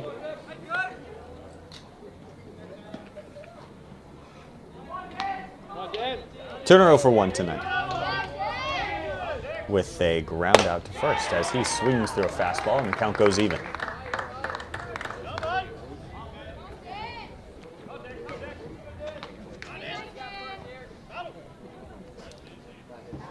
One now coming from Summerford. Fastball again up to 89 there, and Turner swings through it up and away. And the count now to 1-2. As momentum behind Summerford growing with a 2-0 lead now. And pitch is flared foul, 90 miles an hour there from Declan. So Nitt now throwing in the bullpen. Makes you wonder what the plan was or is for Redlands. You figure he may have been wanting to come in to protect a lead at some point in this game. But at some stage, as pitches fastball loop towards first, caught by Jai Diebel, and that'll be the first out. At some point, had to expect to see Reese Nitt once Erasmus gets close to his pitch count.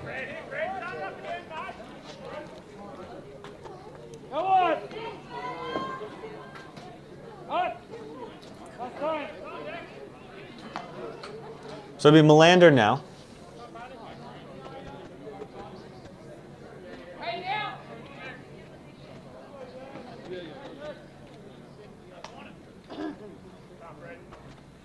And first pitch is a fastball just off the edge. Another 90-mile-an-hour fastball from Summerford, who appears to be dialing it up here in the later innings.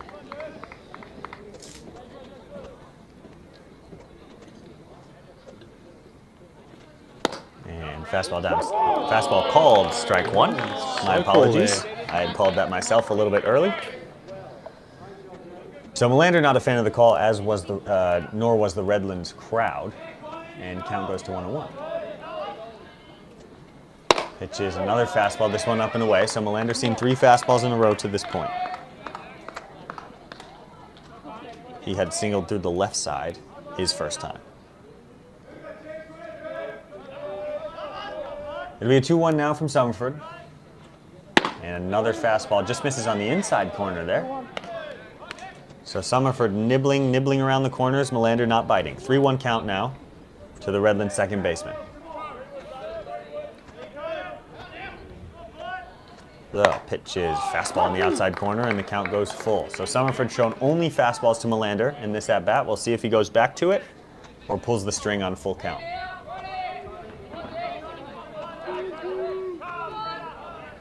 Full count pitch. Fastball downstairs. Melander takes ball 4. So first walk issued by Summerford, who's now up to 75 pitches. Brings up the young right fielder Beckham Crooks for Redlands, hitting out of the 9-hole tonight.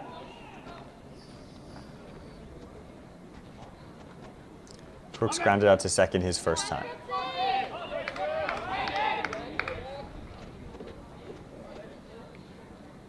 Looks like Josh Warner just getting a little bit loose out there in the Surfers bullpen, not throwing. Just starting to think about it. As first pitch is from Summerford, grounded just foul down the right side.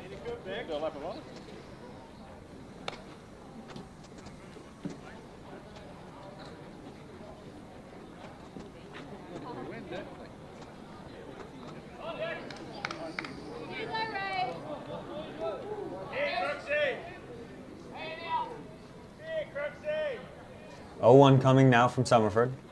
And another fastball in the outside corner for strike 2. Just catching up on the chat here. Thank you, Greg Cosgrove, Andy's dad. Shout out Washington State. Shout out the Cosgrove family, without whom this game would be 0-0 at best. Yes, I hope, Greg, you were tuned in from the first pitch, because it was a big one. And pitches a breaking ball. 74 miles an hour on the curveball there from Summerford, off the outside for ball 1. So Summerford featuring a 15-mile differential between the fastball and the curveball. That's difficult for any hitter. And Ben Foster as the 1-2 coming, grounded through the right side. Harry White comes on and looks at first base, but then just throws the ball in wisely. So nice hitting from Crooks, the 9-hitter, to punch one through the right side. And Redlands again in business, 1 out here in the bottom of the 5th, as we'll go to the top of the order. Ben Foster asking for the team name on Game Changer. Not sure that GBL 1 is scored on Game Changer, but if you go to Ball Clubs and find the GBL League, all the numbers are kept there. And the live scoring as well.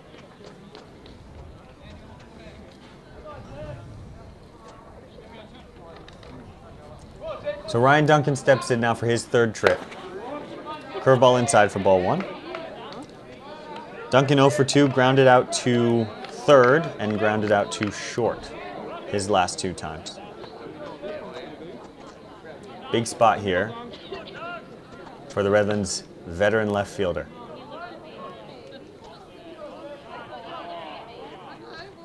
Pitch is a fastball, grounded, knocked down by Summerford. Gonna go over to first. A nice job by Summerford to get 1 there on a ball that could have gone up the middle. Hard to say whether that would have been a double play or would have been a single up the middle. Summerford didn't have a choice but to knock that one down as it sort of landed on his cleat. Didn't have too much time to react.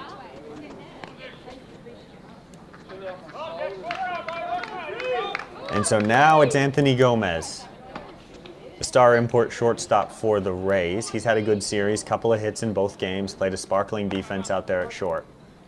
0 for 2 tonight. Another big spot for Summerford. 2nd and 3rd, 2 outs. He saw the same spot last inning and worked out of it with a grounder to 3rd. First pitch fastball, 90 miles an hour, just off the outside edge for ball 1.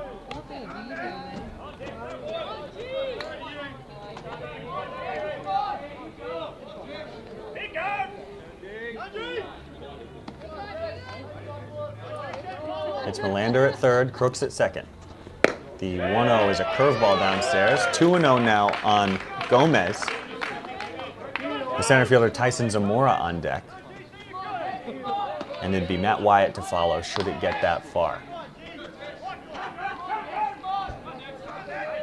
Big pitch in this game right now, 2-0 to Gomez with 2 on. Pitch is a fastball, 88 miles an hour, just missing.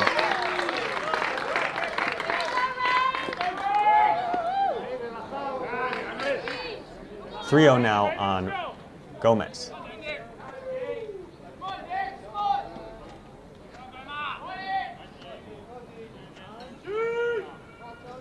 And you wonder if he has the green light here. Looks like he did. Swings and drives one to center. Foster drifting back. And makes the catch. So a great job by Summerford to get out of the inning. Gomez just a little bit behind that fastball from Summerford. And we'll go to the 6th. Surfers dancing out of trouble again and leading 2-0.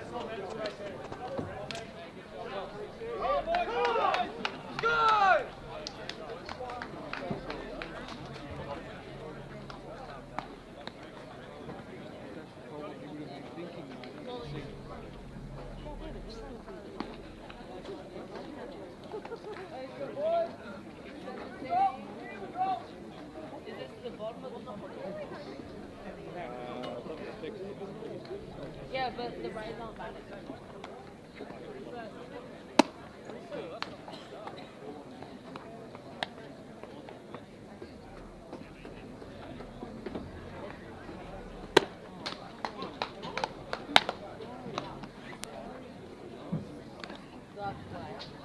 Washing my car tomorrow to pay So how many? Good. And then coffee.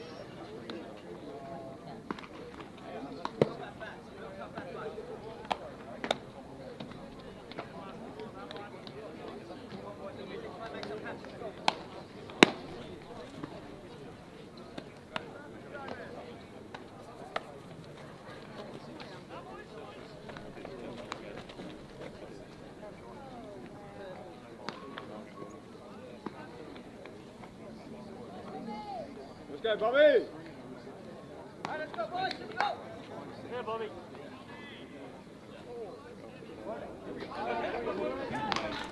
So it's Jai Diebel lead off against Erasmus here in the top of the 6th, and first pitch, big swing from Diebel on a slider, fouls it back.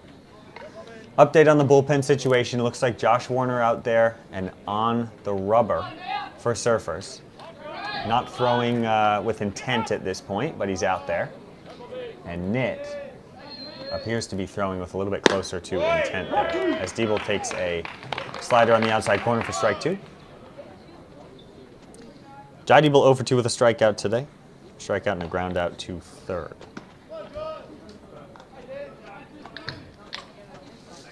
Big breaking ball swung on and missed in the dirt. Ashby with a nice block and makes the throw down to first to retire Diebel for the first out of the inning. So Diebel down on 3 pitches.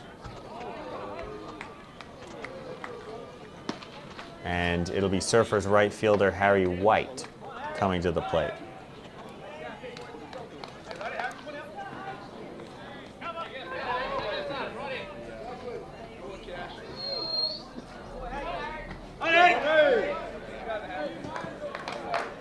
White 0 for 2 strikeouts today. Talked a lot about Harry White and the progress he's made as he takes strike 1 over the inside corner. One thing he was prone to this year was the strikeout. We'd always have a laugh with Harry about being a 3 true outcomes guy, strikeouts, walks, home runs, as he takes ball 1 in the dirt.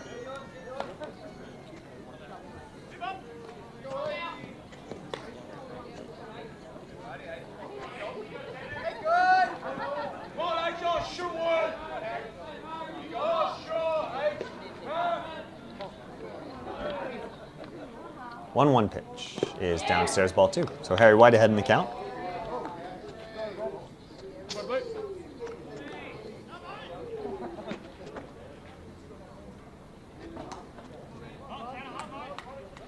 Erasmus 91 pitches to this point now. And number 92 coming to Harry White as Nick continues to throw. And pitch is grounded up the middle, base hit by Harry White. So a nice job to stay back on the breaking ball by White. Hits a hard ground ball right up the middle. Clean single for number 10. So 1 out, 1 on now for Lakeo.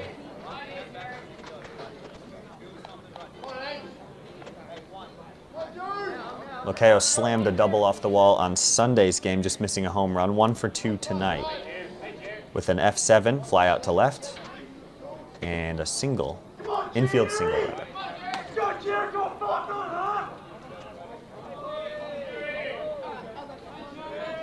So it's White away from first. First pitch to Lakeo, fastball in there for strike 1. Nice job by Ashby there to bring that one up into the bottom of the zone.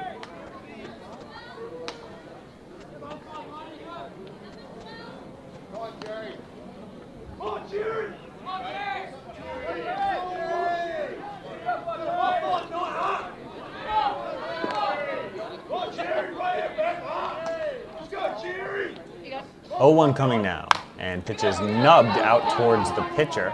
Erasmus will pick it up and flip it over to first for the second out as White moves to second. So Lakeo way out in front of that one. Just caught it off the very end of the bat as his swing was coming through, and just a little side spin dribbler out towards Erasmus, who fielded it cleanly.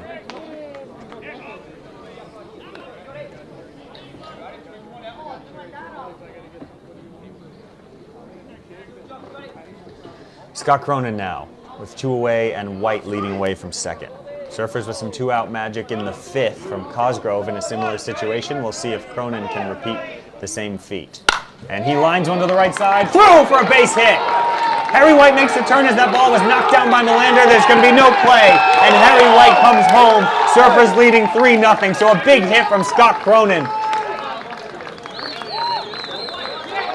And what do you think, John? Deja vu from the 5th? Same exact thing. Cosgrove with a line drive out that way, and Cronin with the same thing. A ball that Melander is kicking himself out there for not making the play on. Did not lay out, and ball knocked off his glove. Hit hard by Cronin, likely scored a single. So nice job by the Surfers offense to push another one across. They lead 3-0 now as Wilford steps in. First pitch from Erasmus, a fastball, and Wilford swings and misses for strike 1.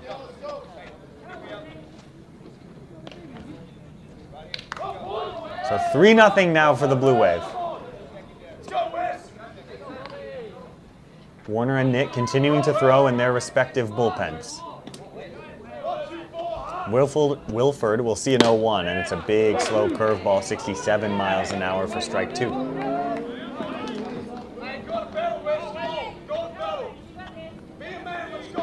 Yeah, good shot there by Scott Cronin. Watched that ball all the way onto the bat.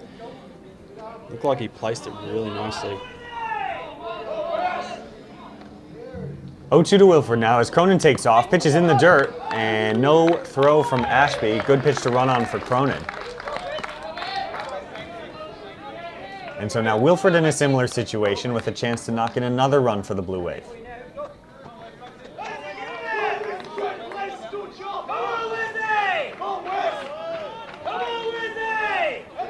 Big spot here for the young Wilford. Surfers dugout firing up. Wilford 0 for 2 tonight. 1-2 pitch coming. Pitch is a fastball in there for strike 3. Wilford perhaps looking for something different, walks off without an argument.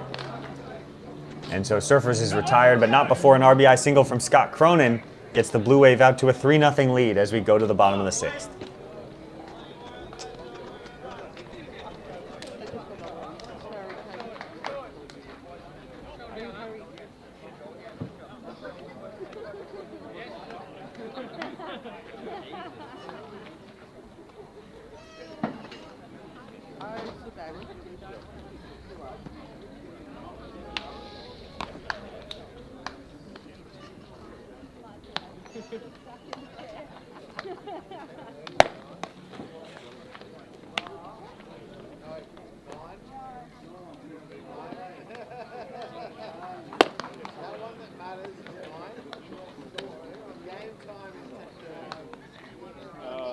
I'm back now.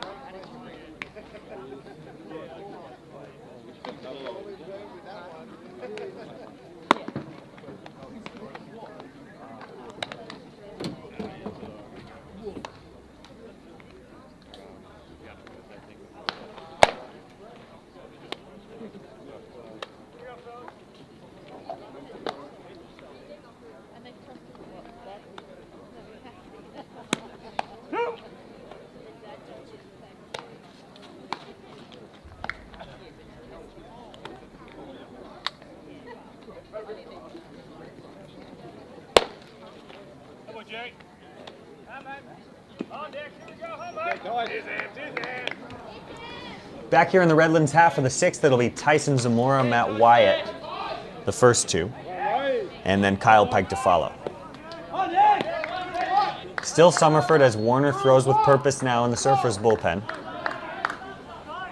Summerford 84 pitches, 55 strikes, but was in a spot of trouble in the 4th and the 5th. And Kevin Fenn with all of his arms available tonight due to the rainouts. Not going to take any chances as Zamora takes a fastball strike. Zamora 0 for 2 with a strikeout tonight. Also reached on the F9 as he takes strike 2. Another fastball from Summerford, so quickly in the hole 0 and 2. Reached on the E9 rather. 0-2 now from Summerford. Pitch is swung on and missed. Foul tipped into the glove of Lakeo. And 3 straight fastballs sends Zamora back to the bench as Matt Wyatt comes to the plate with 1 out here in the 6th.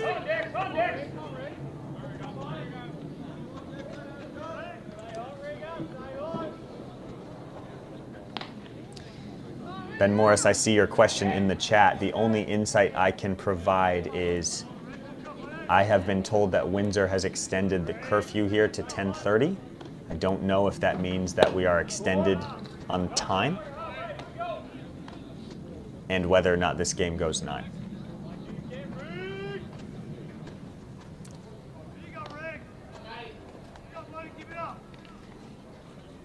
Pitch from Summerford lined into left field by Wyatt for a single. So fastball Wyatt able to get a round on. He'll go to 2 for 3 tonight.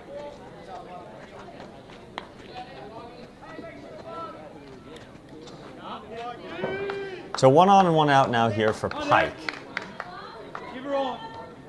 Pike 1 for 2 tonight.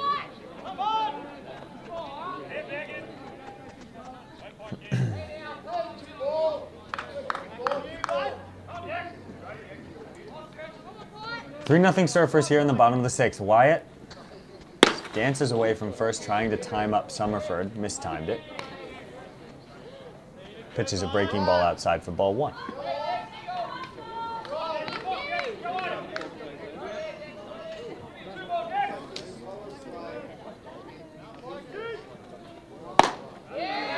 In there now for a strike.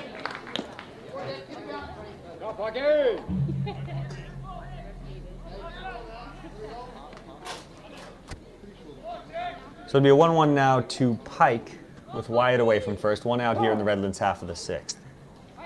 And time is called. Whatever you want.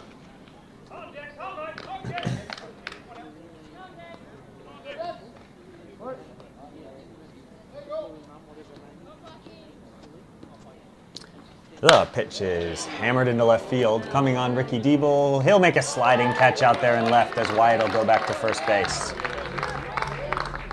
So nice play by Ricky Diebel to squeeze that one. And 2 away now for Ashby.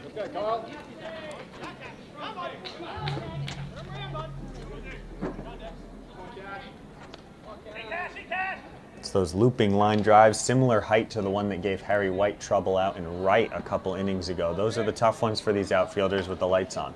And with the soggy conditions. Definitely not helping.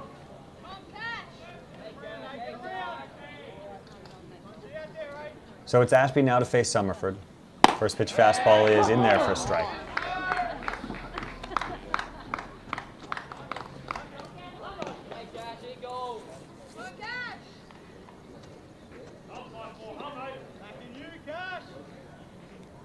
Oh, 1 now from Summerford. Pitch is fastball on the outside edge for strike 2. Ashby not a fan of the call. 90 miles an hour there from Summerford.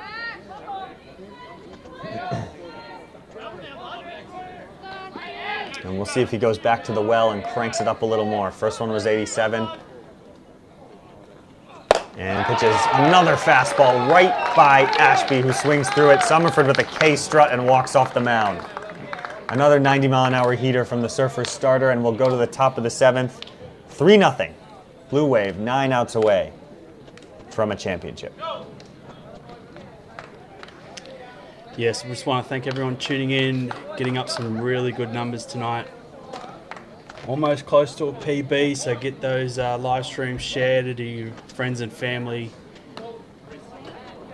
Witnessing this decider, game 3 of the 3-game series. And it looks like we have a pitching change here for the Redland Rays. Nick coming to the mound. Closing in on 400 subscribers as well.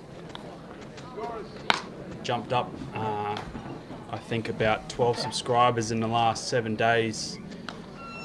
So I appreciate everyone jumping on board and sharing the love and spreading the word. Yeah, closing in on a big number. So appreciate it. Appreciate it. Yeah, I'll plug the stream for sure. Guys, John Reimers works extremely hard, and obviously we have a lot of Blue Wave fans that follow the stream. But if you're someone who's a Redlands supporter, or someone who supports a different team in the GBL, or someone who supports a different team on the Gold Coast, you'll find John streaming games from all across the different divisions at times. And, you know, even if it's a chance to watch your team play Surfers when they're playing Surfers, great to be tuned in. Yeah, exactly. Do appreciate the Redland Rays tuning in. Any fans? I know there's a few of the fans watching this evening, so I appreciate that. Also want to thank GBL for letting me do what I do. I must thank them immensely. So here we are, back, top of the 7th. Atsuki Takahashi at the plate. Takahashi scored the 2nd run for Surfers on the Cosgrove single.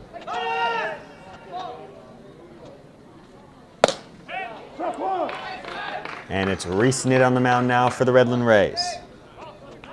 So you have to figure they're going to ride out Reese Nitt the rest of this game. Nitt's job will be to keep it at 3 and give the Rays a chance to mount a comeback here. Takahashi took a fastball for strike one. He'll see an 0-1 from Nit now. And big, slow breaking ball in there for strike two. So we've talked at length about Nit's contributions to this team, both with the bat and his arm. 16 innings, 2 runs, 16 strikeouts for a 1.13 ERA in the playoffs for Nit. And pitches a fastball. Takahashi dunks it into right field for a base hit. So really good two-strike hitting there from the Surfers shortstop to get them started. And the hits keep coming. And it'll be Sam Foster, the veteran. And Max Darrington's stand-in tonight, coming to the plate.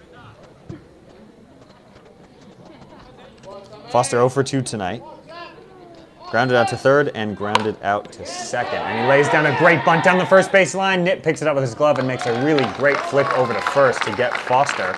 That ball gets under Nit's glove and it is 100% a hit for the speedy center fielder from Surfers. But as it stands, a sacrifice to bring up Andy Cosgrove. Cosgrove responsible for 2 of the 3 runs tonight. Homered on the first pitch of the game out over the right field wall and hit a hard line drive single to right center to knock in Takahashi his 3rd time up. This will be his 4th time, 2 for 3 tonight. Let's see what Nit throws in here.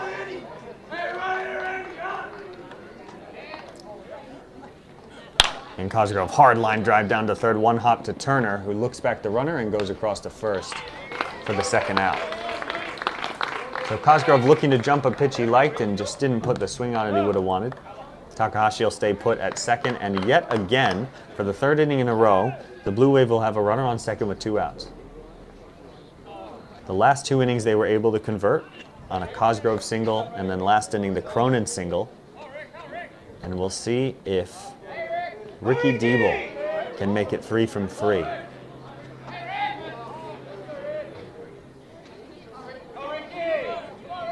Nick comes set, Diebel 0 for 3. And he takes a strike. Forgive me, that was a prior box score there. Diebel 1 for 3 tonight. 0-1 coming from Nick.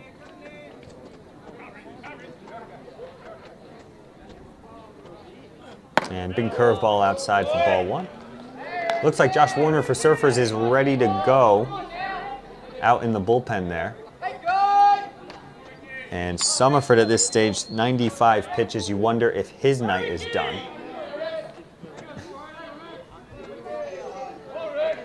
We had Warner in on Sunday in the booth talking about how much more difficult it is to go through the lineup for the 3rd time. And Erasmus got into trouble doing that as Cosgrove and Cronin with RBI singles as Diebel grounds 1 foul.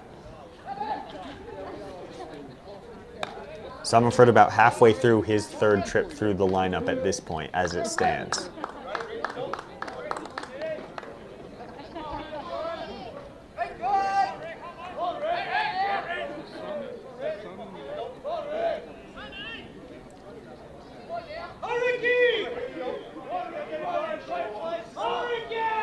So Diebel behind in the count 1-2. It's his brother Jai Diebel on deck as Takahashi leads away from second.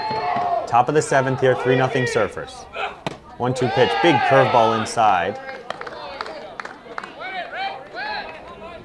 And count to 2-2 now. Ricky all the way onto the chalk. Bit of a stare down out there to the mound. 2-2 coming now, Surfers dugout getting lively. Takahashi away from second, Gomez drops back. And big fastball from Reese Nitt. And Diebel swings through it up out of the zone for strike 3. So Nitt escapes the 7th with no damage. We'll go to the Redlands half, 3-0 Surfers.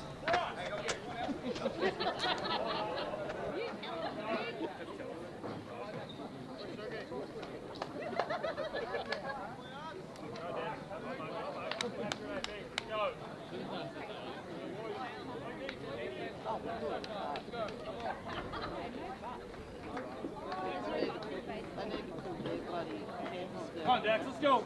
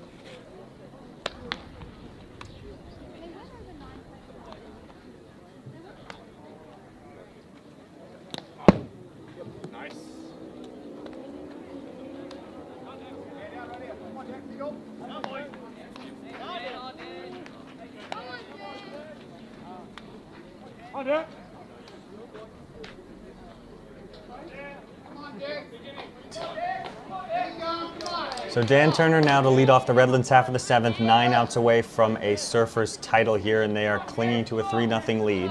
It's still Summerford. Warner looks to be basically ready.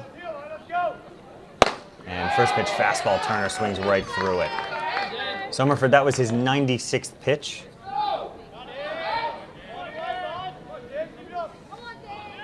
And he has been electrifying tonight. 0-1, fastball, strike 2, and Turner 2 swings and misses.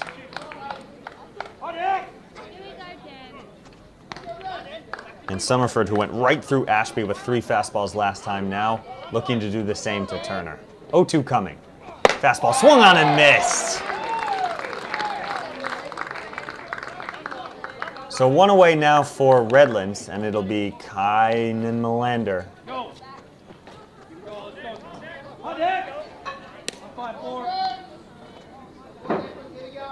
Summerford amped up out there and just blowing doors.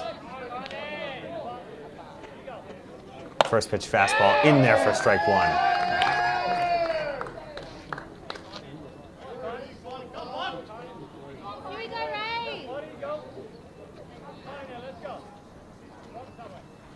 And fastball misses away. Count 1-1 now to Melander. Melander quietly had himself a good series. He's 1 for 1 tonight with a walk.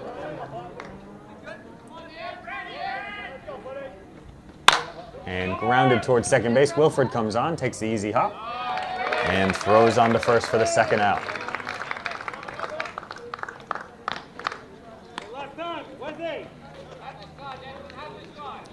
So Melander is retired, and it'll be the 9-hitter here, Crooks. And you have to wonder if, regardless of what happens here, if this is Summerford's last batter. Or whether, if Crooks were to reach, Kevin Fenn would have him see Duncan for a 4th time. First pitch to Crooks is fastball in there for strike 1. Jerry Lacayo does a nice job to snap that up into the zone. Crooks 1 for 2 tonight, singled through the right side his last time up. 0-1 from Summerford. Fastball just off the corner, 92 miles an hour there from Summerford, who may sense that his night is coming to a close and wanting to leave it all out there on the diamond. 1-1. Fastball, Crooks unable to hold up, as is confirmed at first base. Another 90-mile-an-hour heater from Summerford. And John, you made this statement before, or maybe it was Dan, but if I'm a betting man, here comes the heat. Here comes the train. Either hit it or get off the tracks. Pitch is fastball just off the corner, 91 miles an hour. It seems to be just blowing by batters left, right, and center. 2-2 coming. Stick with it. Fastball, Crooks punches it towards Diebel. Diebel makes the catch. And Surfers now 6 outs away as Summerford walks off the mound after 7 sparkling innings. And high fives from his teammates. The handshake from Kevin Fenn. And just if that was the last batter we saw from Summerford, what an outing for the young Surfers star. We were saying his last outing was his best game ever. I think he just blew it away again. So, top credit to Declan. That was a great outing. He's just going from strength to strength. So, just tremendous outing. I agree. He was more, he had the dominance just a hair higher that last outing with those 8 strikeouts in a row and striking out 10 through 6 innings, but just the way he worked in and out of trouble tonight, combined with the stakes, combined with the unpredictability. This is a guy who was, planning to go on Tuesday night and would have prepared his body to go on Tuesday night, and then thought he might have to go Wednesday night, and then had to be ready for Thursday night. And just can't say enough what what a big deal him getting 7 shutout innings is for this Surfers team. Yes, and it's not like the Rays haven't been in position to capitalise. Runners on second, third numerous times and getting out of a jam, so it's hasn't been completely clean, but as good as you could ask of your starting pitcher. So it's Jai Diebel versus Reese Nitt. Last time these two faced off, as the first pitch is a big curveball, and Diebel unable to hold up for strike 1. Last time these two faced off, it ended with Diebel depositing a Reese Nitt fastball over the right field wall in game 1. 0-1 coming now to Jai Diebel, who is 0 for 3 tonight. As he swings and hits one fairly high, fairly deep into right field, Crooks back to the track and over his head, and it's going to drop at the base of the wall. Big throw into second base, but Diebel slides under the tag with a double. Good leadoff there by Jai Diebel, getting the stand-up double. So almost a mirror image of Friday night, where he took a first pitch breaking ball and then hammered a second pitch fastball. This one just a little bit shorter and left on the track. Crooks maybe had a chance there, but unable to make the play. And it'll be Harry White now looking to hit a ball to the right side to move Diebel across.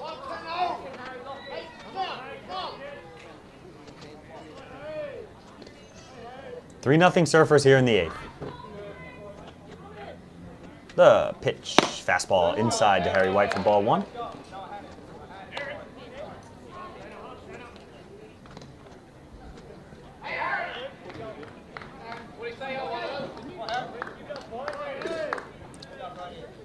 White 1 for 3 tonight, singled up the middle his last time.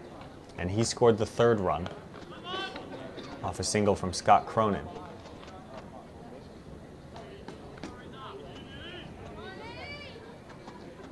1-0 coming. Fastball, changeup rather, swung on and missed. Good enough changeup to fool me up here in the box. So Nitt being just a little bit careful with Harry White here. We've talked a lot about his power.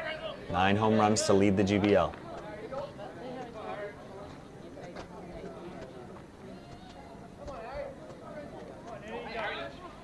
One coming now from Nitt. And big curveball drops in for strike 2.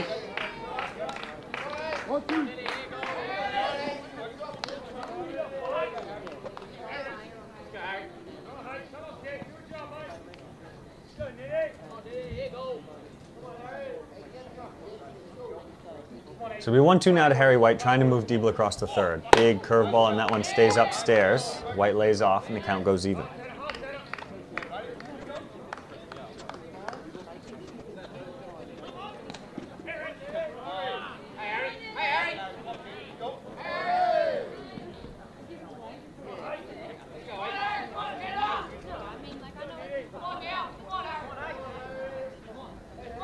Nitt a long look in there. We'll see if White calls time. He does not. Nitt comes set. 2-2 coming with Diebel away from second. No outs here in the 8th.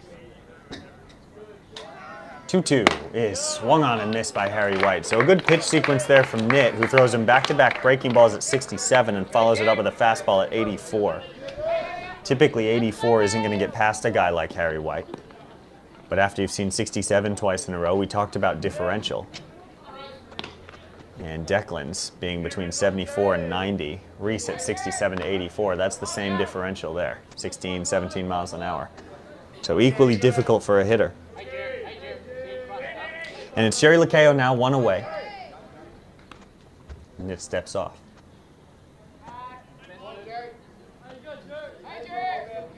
Lacayo 1 for 3 with an infield single.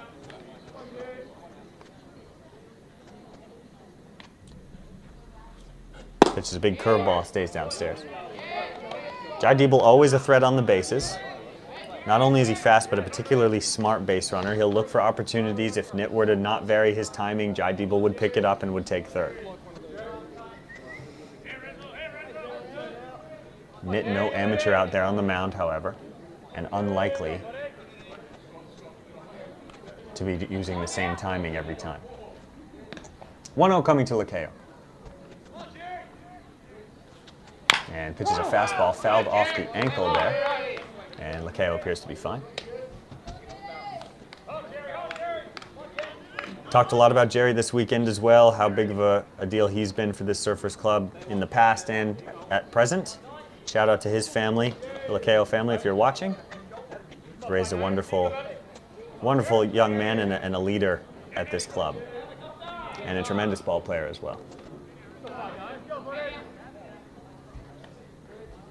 And Diebel going for third. It's a curveball, Ashby's throw, and it goes past Turner and down the left field line.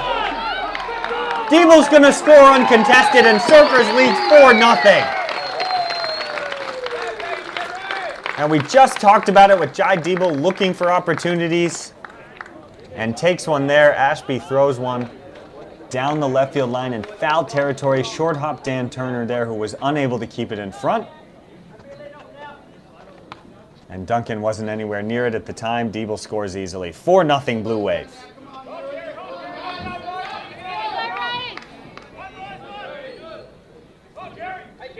2-1 now on Lakeo. And fastball dribbled down towards third. Turner takes on a short hop and throws across to get Lakeo. A difficult play that Dan Turner makes.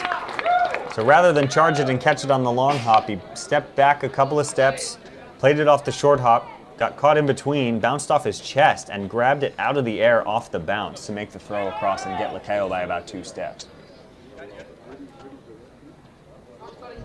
Scott Cronin now, RBI single his last time.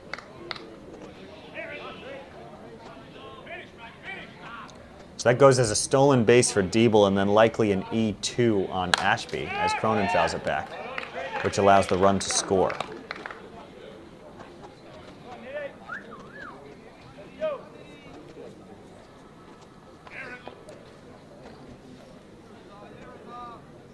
And that is indeed how they've scored it, E2 on the catcher.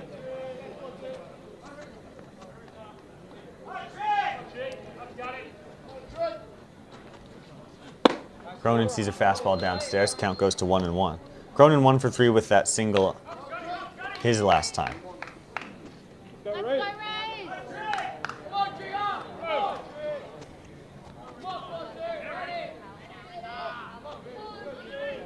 Cronin always a big power threat.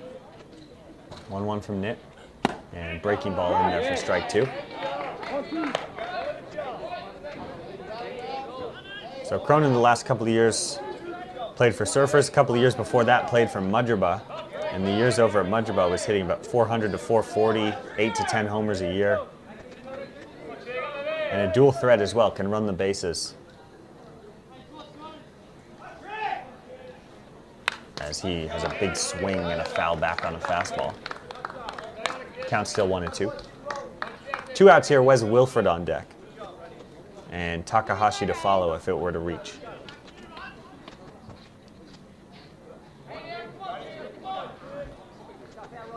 As we get to 180 people tuning in, getting close to breaking a record.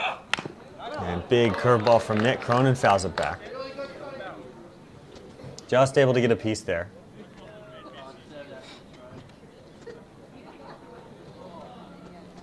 And we'll do it again, 1-2. So we mentioned before the pitch limit. Typically it's 180 for the series, and Nit threw 109 on Friday. So had this game been played on Tuesday, he would have been looking at a 71 pitch maximum. Which at this stage, if the game had gone the same way, doesn't look like it would have been a major factor, as Nit has only thrown 26 pitches to this point, and you have to figure here in the 8th, if he were to get to 71, Surfers would have done some fairly significant damage. 1-2 coming now to Cronin. And pitches a fastball, nubbed out towards second. Melander makes the play, and on to first to end the inning. So Redlands Rays now 6 outs remaining, and the Blue Wave extend the lead to 4. We'll go to the bottom of the 8th.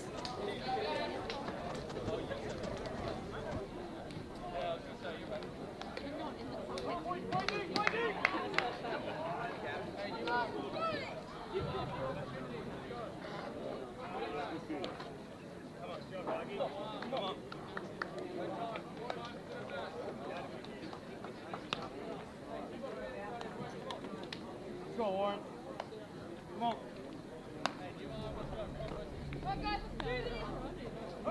Go, Warren.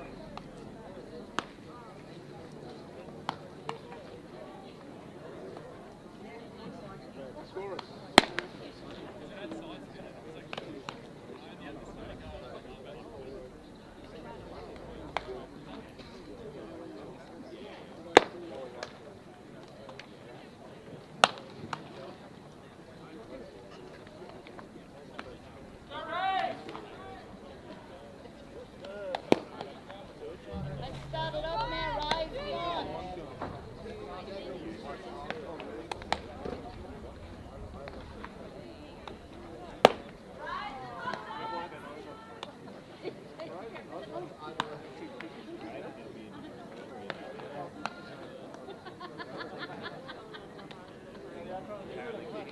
Into this.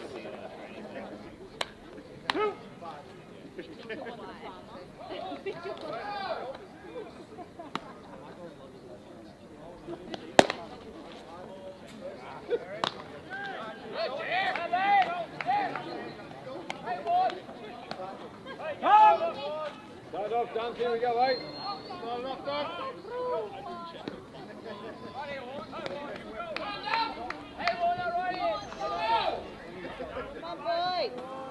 Was that you that got it? So it's Ryan Duncan here to lead off the bottom of the 8th for Redlands. Redlands 6 outs away, 6 outs remaining, and trying to do some damage on this 4-0 lead that the Blue Wave have built. So to recap the scoring, we had an Andy Cosgrove first pitch home run in the top of the first inning over the right field wall. We had another hit from Andy Cosgrove, a single to right center to score run number 2. As Duncan rolls one over towards first, Warner gets over to cover, and Debo flips to Warner for the first out. So a nice job by Josh Warner there. Good fundamentals for all you young kids watching. If you're a pitcher and there's a ground to the right side, it should be your instinct, second nature, to be running over towards first base. So it was Scott Cronin who knocked in the 3rd run with a similar situation to Cosgrove, RBI single to right center, and then it was Jai Diebel creating the 4th run with a double and then stealing 3rd, and on the underthrow into left field by Ashby, scoring run number 4. It's Josh Warner in here to relieve Summerford. And big slow curveball there for strike 1. Warner had a fantastic postseason to this point, not including the out he just recorded. 13 innings, 9 hits, 3 earned runs, 18 strikeouts, only 6 walks, and a 2.08 ERA. 5 outs now as Gomez takes a ball. Summerford's final line.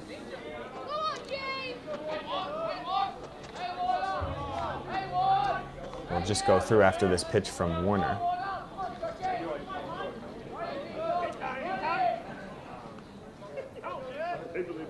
Yeah, 1-1 to Gomez is a fastball just on the edge. Gomez not happy with the call. 1-2 now. Summerford 7 innings, 5 hits, no runs, no earned, 1 walk, and 6 strikeouts. 106 pitches and 72 strikes.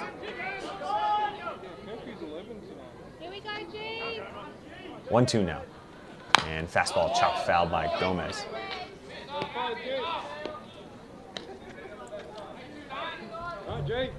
Erasmus's line, which we didn't have a chance to go through, 6 innings, 6 hits, 3 runs, 3 earned, 1 walk, 8 strikeouts, 99 pitches, and 67 strikes. So both pitchers with an excellent strike rate tonight. And 1-2, big slow curveball from Warner, and Gomez sits down. 4 outs away now for the Blue Wave to raise the trophy as Tyson Zamora steps to the plate with 2 outs in the 8th.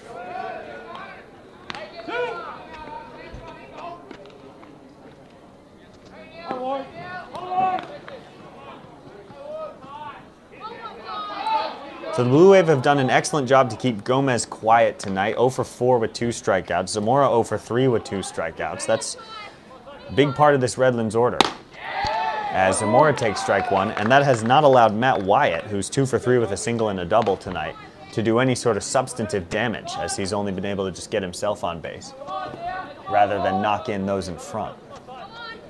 And Zamora swings and skies one.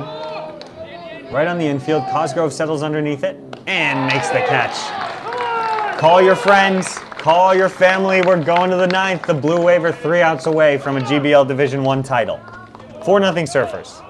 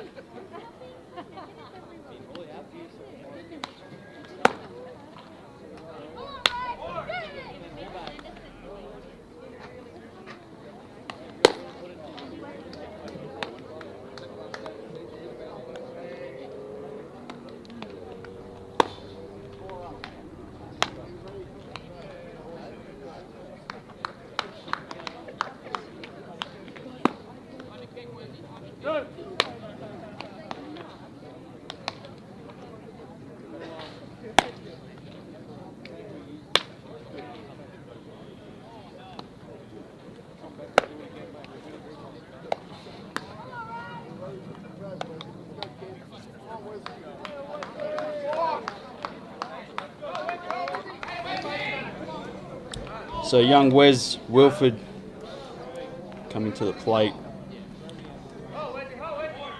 in 3 outs away. Nid comes set and deals a fastball upstairs for ball 1.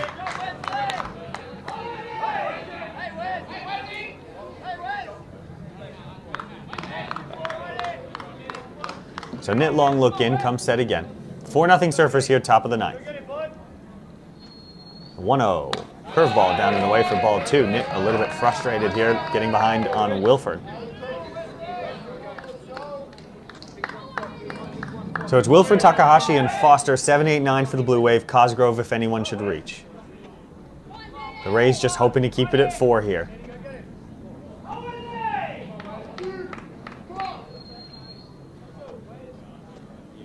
And fastball there from Nit. In for a strike.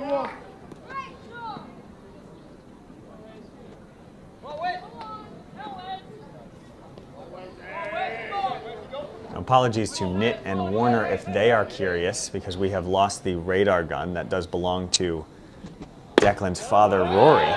So thank you, Rory, for lending us that during Declan's outing. We'll see if we can get it back for the bottom half, but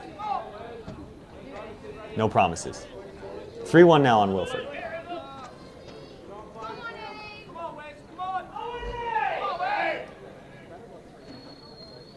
Fastball, big swing from Wilford and fouled back. That one sticks in the screen and just misses one of the cameras down there.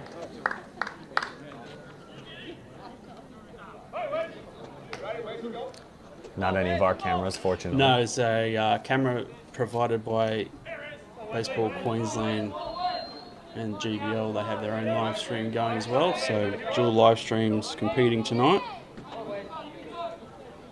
Full count now to the young Wilford from Nit. And fastball right by Wilford for strike 3. So a good at-bat ends in a strikeout, and that'll bring Takahashi to the plate. Takahashi was the first batter that Nit faced and dunked a single into right his last time. 1 for 2 with a walk is the Surfer shortstop. Started this season down in Division II.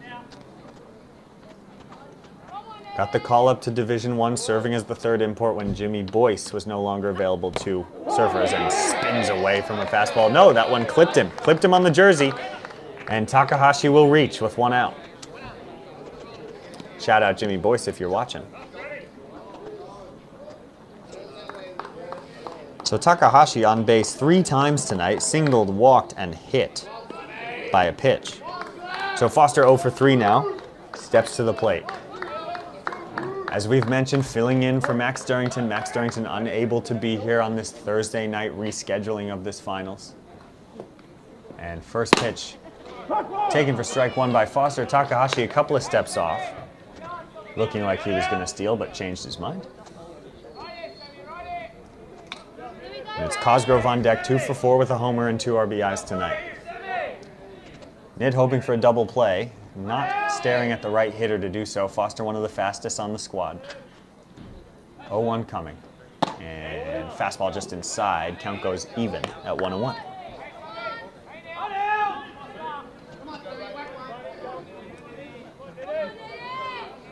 Foster coming off celebrating a Division II championship on Sunday in which he player coached, had an excellent game and season, and led the team in combination with Mark Rawlings as Foster takes strike 2, asking if that was the edge and getting his answer. Co-led the team with Mark Rawlings to an undefeated season. Outside of one draw, the team won every game they played, including a 10-0 championship on Sunday. Back-to-back titles for that Division II team.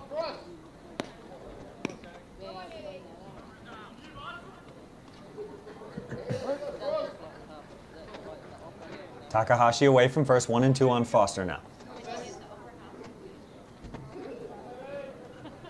Nit deals, and fastball on the outside edge. Just a bit of a late call from the umpire. Foster not happy. Politely signals his displeasure as he walks back to the dugout, and that'll bring up Cosgrove.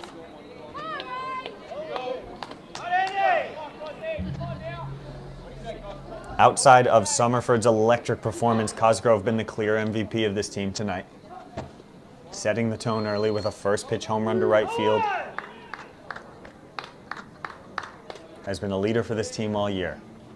First pitch is a breaking ball just downstairs for ball 1. Redlands crowd not happy with that call.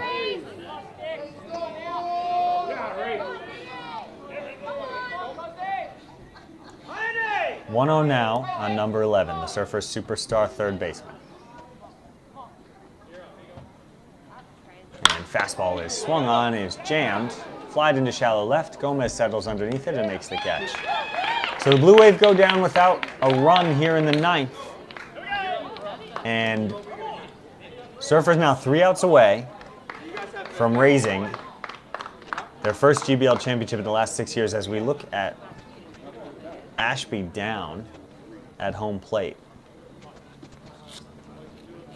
May have been hit by Cosgrove's backswing as he's holding his head in frustration.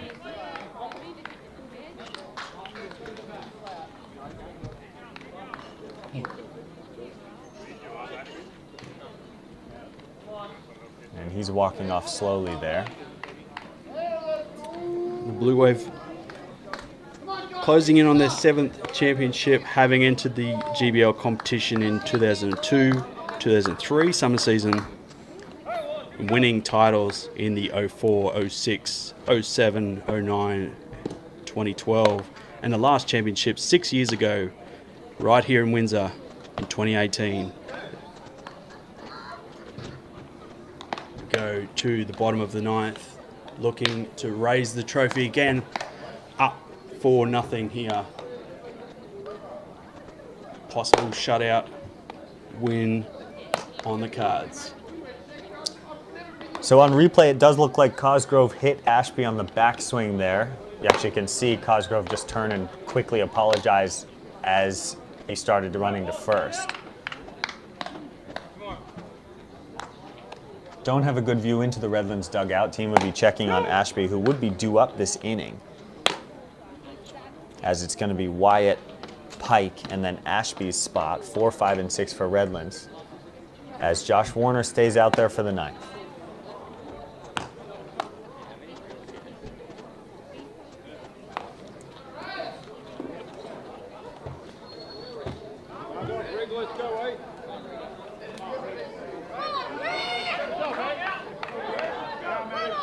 So Wyatt, the brightest star in this Redlands lineup tonight, 2 for 3 with a single and a double. Warner, who had an efficient first inning of work in the 8th, comes set and deals. First pitch is fastball, ball 1. Warner now 10 pitches and 8 strikes, including that ball. 1-0 coming. And fastball in there for strike 1.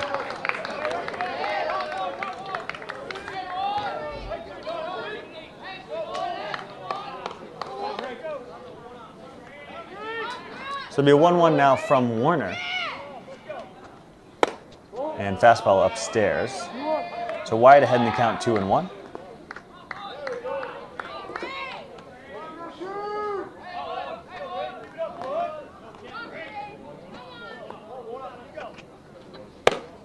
Fastball in there, strike 2.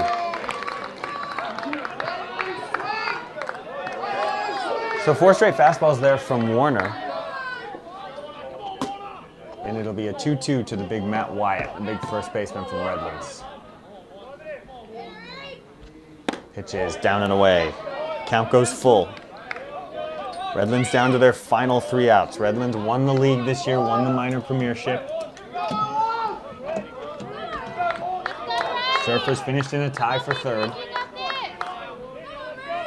Full count. Fastball grounded foul.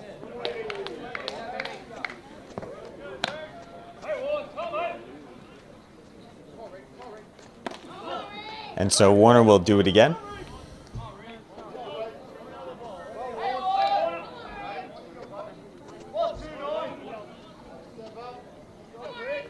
Full count pitch, fastball lined into center field. Foster coming on and unable to get there, so he'll play it on a hop. And Wyatt's aboard with a leadoff single. So his 3rd hit tonight. And we'll see what the Blue Wave do in terms of defense. Wyatt's run unimportant, given the 4-run lead. It looks like Diebel is holding on, perhaps to keep the double play in order.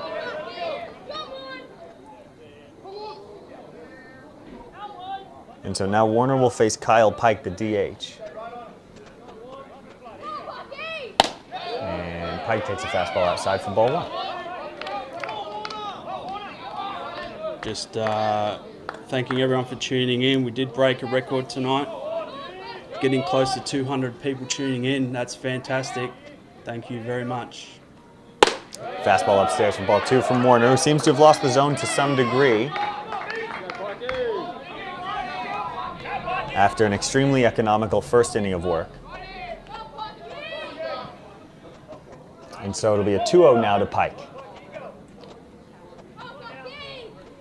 And pitch is in there for a strike. We see Byron Humble step into the on-deck circle for Redlands, which does imply that Ashby might be hurt.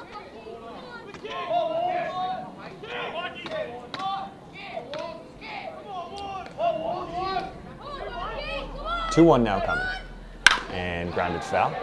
So 2-2 on Pike now as the ball kicks back into play. It'll be picked up by Takahashi. We saw Humble on Friday night playing first base when it would appear that Wyatt was unavailable. Given Wyatt's numbers this season, you wouldn't expect him to be benched for any reason in the final. And then haven't seen Humble since, as Nit, who pitched on the Friday, played first on the Sunday.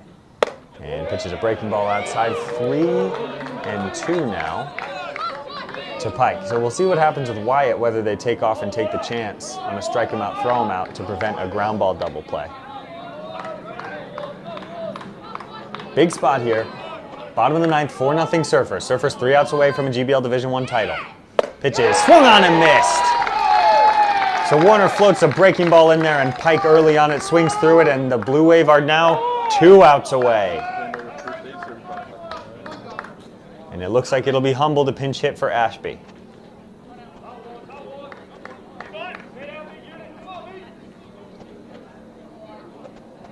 And you wonder now as well, if Redlands were to find some runs and tie this game, what they would do in terms of a catcher. Have to go to their emergency catcher at this point. First pitch to Humble is upstairs from ball 1.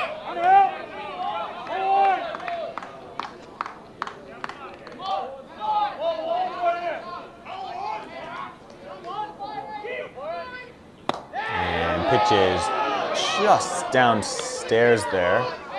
Perhaps inside, Warner asking. Count 2-0 now. Given the situation, Byron Humble at the plate, not the fleetest of foot, and same with Matt Wyatt out there. As we go 2-0 pitch, fastball away. And all the work that John Reimers has done to put this together, it's only fitting that he finishes the call here, just in case a double play were to end it of the GBL Division I championship. So John, I'm going to flip it to you. Thanks, Owen. So, Brian Humble getting on for pitch walk there. So runners on first and second, 1 out. As Kevy comes out to have a chat with Warner, obviously on a short leash. And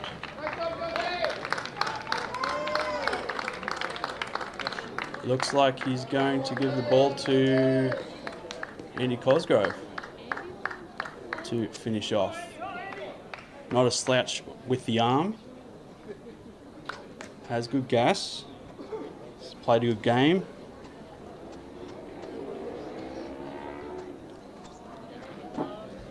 So we'll have a look at Cosgrove's numbers on the mound. Limited appearances usually comes in situations like these, perhaps to finish off an inning, finish off a game. Cosgrove in the regular season, 3 1/3 innings, 5 hits, 1 run, 5 strikeouts, 1 walk for a 2.7 ERA.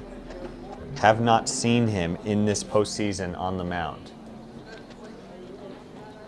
And we know Cosgrove can light it up in terms of his fastball.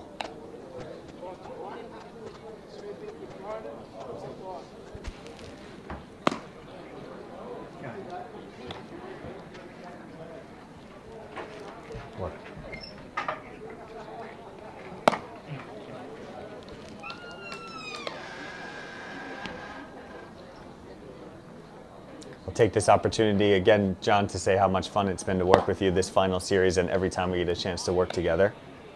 I'm glad we're able to put on a good show, as it looks like the viewership's ticked over 200. Yeah, I saw it tick over 200. That's pretty impressive. Hitting another PB, and I just want to take an opportunity to thank all our awesome sponsors that are coming up on screen. Key Person Life Insurance, All About Cabinets, Riggs Recovery, Pest Arrest, Boss Adventures, The Car Place, RPM Finance, Southport Printing Company, The Wash Club, Seb's Paradise Brewing, and Enzo Cucina Restaurants. Thank you all for supporting the club, and we hope you all join us again next year as valuable sponsors. So Andy Cosgrove on the mound to try and finish this game off. First pitch, just inside 88 mile an hour.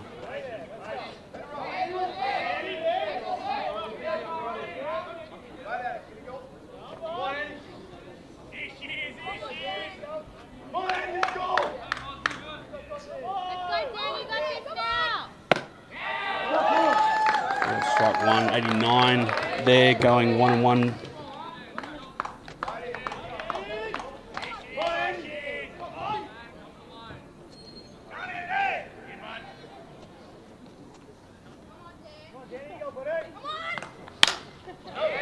Skies that one foul, out of play. 1-2.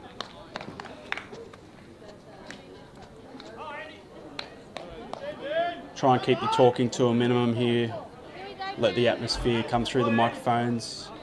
Let you experience it at home. I do apologise if we get a bit rowdy up here.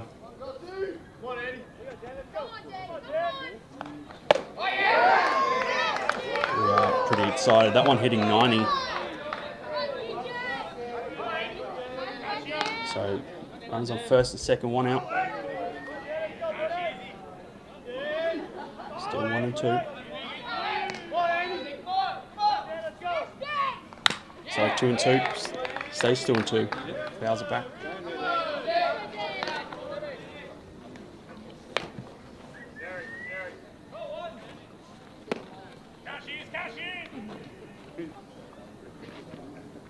Turner 0 for 3 tonight. Come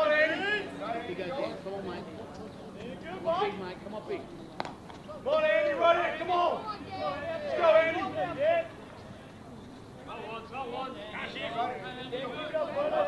Come set. 2-2 pitch. Strikes him out, swinging. The Surfers Blue Wave now just 1 out away from their 7th title.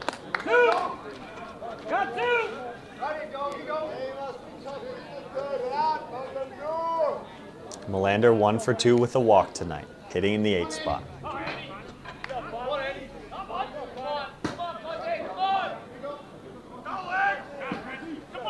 Pitch. Foul back.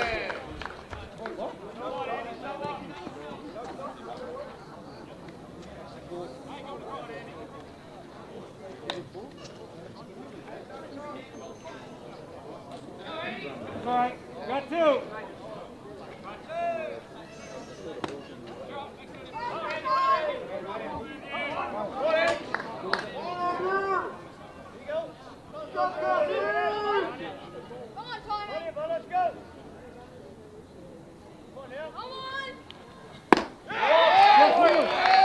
Old strike.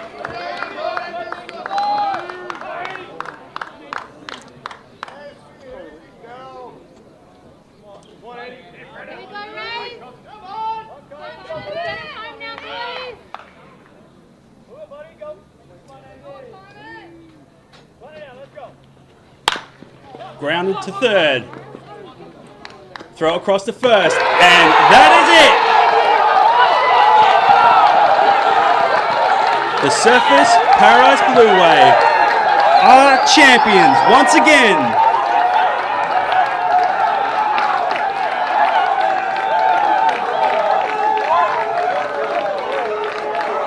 The Blue Wave have taken on the best teams in all weather conditions and have beaten them all.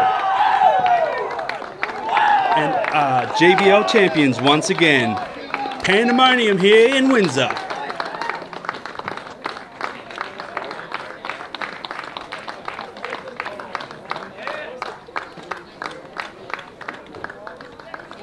What a run for these guys, hey. Absolutely. What a run. I can only, having been part of this club since I moved to Australia 4 years ago, I can only give a little snippet of how it's been, but, you know, the first year I was here, ones was 12 and 22, something like that, bottom of the league, 7th out of 10, 8 out of 10, had a 500 season after that, 16 and 16, something like that, and then, you know, the doors opened up to international imports last year, and we had Kazi and AJ and Jerry come in and really turn the team around. We had O'Gorman come back, Scotty Cronin come back, and a great game against Karina, where they sent us packing in the semi after a top 4 finish. Yeah, bats went a little bit cold last time, but the bats were hot this season, putting them across the line, and 4-year journey. It's only my 2nd year of live streaming this team, and for them to make the playoffs last year after such a long time away, it's just incredible to be able to live stream and get the game out. So thank you everyone for tuning in. And ladies and gentlemen, introducing the new GBL Div 1 champions for the 22-23, the Surfers Paradise Blue Wave.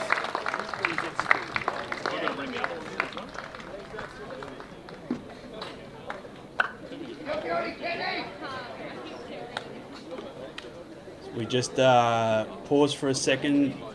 The trophy ceremony coming up. Hope you can stick around. I'll keep live streaming.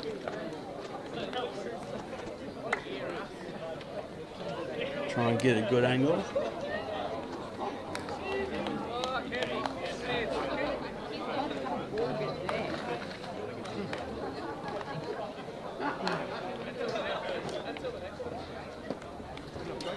So the Blue Wave stepping out, gathered on the field between the pitcher's mound and the third base line. Looked like a couple of team photos were taken. Members of Baseball Queensland preparing for the trophy presentation. And what a trophy it is. For those who haven't seen it before, we won the Div 2 trophy last year. It's about 30 centimeters tall. This Div 1 trophy is about 5 times that.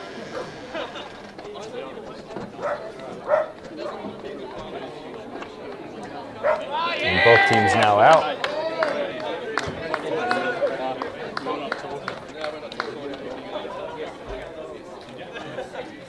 ready for the ceremony here. Infield still littered with gloves from the throws and celebration.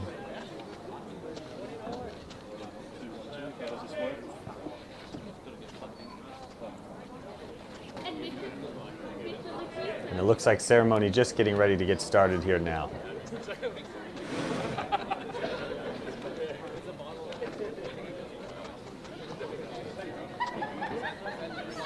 So I believe we'll be able to give you the sound from the ceremony. And for those still watching, you can sit back and enjoy our champions being There's not really too crowned. much to say. Well, I'll let the announcers take over and finish this ceremony. But yes, I want to thank everyone for tuning in and sit back and watch this glorious moment. And before it just quickly gets, I'll wait till the end. That's it. A little bit lower. Hello, hello, hello. Everyone can hear me now? Excellent, thank you. Thank you. Bit of crowd participation. Firstly, I'd like to be a big round of applause to the Windsor grounds crew for getting this up and running.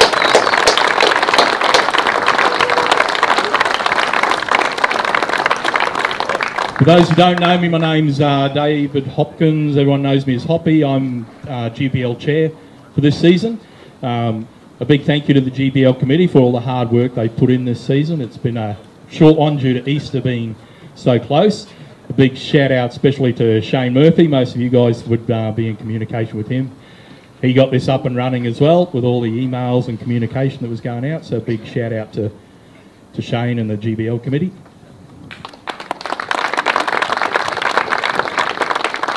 I'd like to welcome our special guests tonight from Baseball Queensland. We've got Brad Parsons. And we've got our Commissioner of Baseball, Mr. Chris Norrie.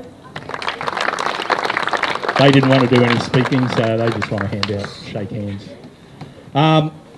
What a great series this has been. This has been, I reckon, one of the tightest in a long time. Both teams won all, okay, and Surfers came away with it tonight, but just such good quality baseball in all three games. So a big round of applause to both teams.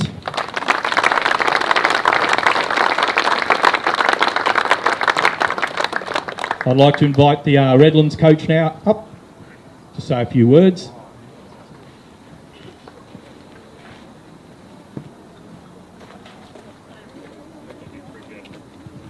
As it's already been stated, massive thank you to the Windsor guys for getting the field playable. Obviously Sunday was a tough day to get all the games on. I don't think there was many clubs that would have been able to battle through that and make that happen. So to Surface, Kevy, congrats fellas. Always a pleasure playing against you guys. I know you guys have battled through some adversity as of late, but for your Div 2 and Div 1 to do what you have done, good job. Always a pleasure playing against you guys. For my boys, we've grinded all year, we've battled through some injuries, but always a pleasure taking the field with you guys, and we couldn't get it done, but yeah, I enjoyed every game we played. Ryan Duncan, Justin Erasmus, Oscar Hyde, Connor Melander, Beckham Crooks, Dan Turner, Tyson Zamora, Byron Humble, Anthony Gomez, Kyle Pike, Griffin Baker, Matt Wyatt, Isaac Smith, Kyle Ashby, and our bat boy, and Caleb Brandt.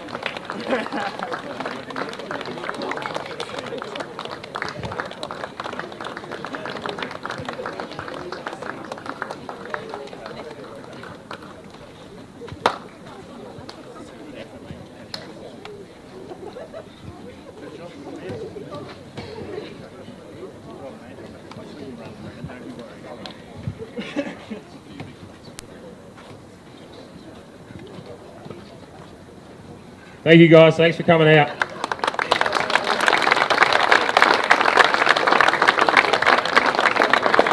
Thank you, Reese. Now I'd like to invite the Surfers Paradise coach up for a few words. Appreciate it. Just like to echo a few things. Thank you again to Windsor. I'm not sure if you're aware because it was on the other side of the mound on Friday night. They put a little tribute to one of our players, and we really appreciate that. Thank you. A couple of guys who haven't necessarily got a shout out tonight are the two groups that put this on for people all around the world to watch this. Thank you to our streaming crews. Thank you very much. And to the real MVP, Johnny Remus. Nice job, buddy.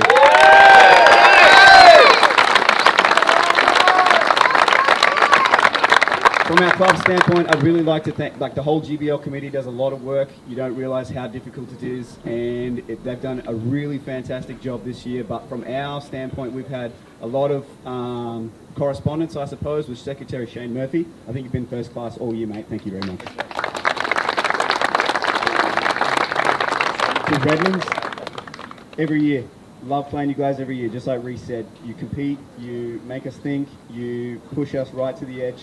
And I would play games like that every single time I came out to play baseball. No word of a lie every time. Thank you guys very much for everything you've done. To my guys, I'm going to make this real quick. Nice job. Way to get there. Let's enjoy some beers. Jai Deeble, Josh Warner, Atsuki Takahashi, who might not have a job tomorrow. Doug Breeze, Scott Cronin, Wes Wilford, Jack Smith with the last play of the game. Lockie Jones, without him we don't have a bullpen. Declan Summerford, without him we don't get to the 8th inning. Jake Scott, Matthew Hughes, Harry White, Jerry Lacayo, Matt Boyce, Andy Cosgrove, Ricky Deeble, Steve Chambers, Sam Foster, and our bat boy, Cody Harrison. A big thank you while I'm standing out here to the Surfers Paradise crowd who made all the way up here to watch us. And to those, if they're hearing us on the screen back at Surfers Paradise, to our committee, you guys do a fantastic job. Well done. Can't wait to do it all again. Thank you guys very much.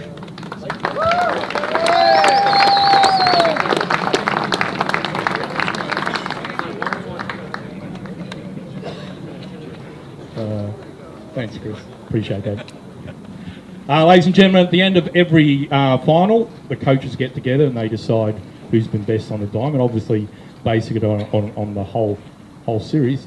Tonight, they've chosen Andy Cosgrove.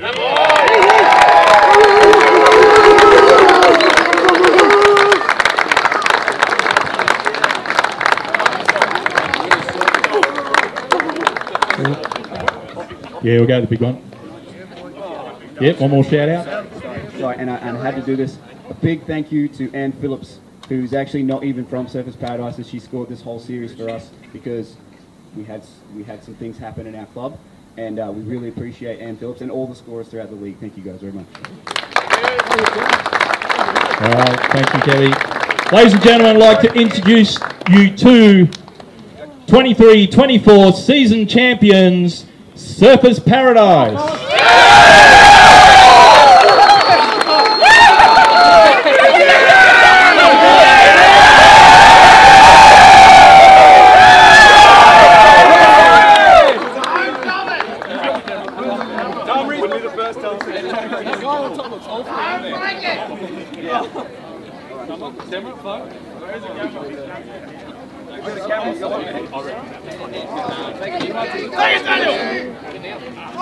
Daniel! Put it on the ground.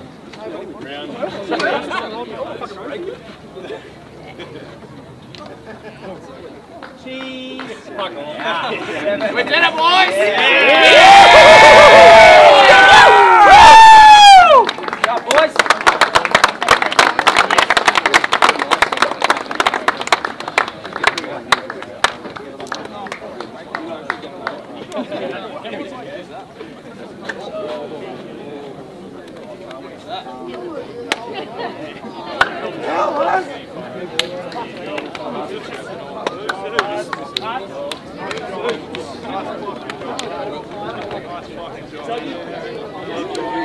Come on. Yeah, Judy! Yeah! Go on!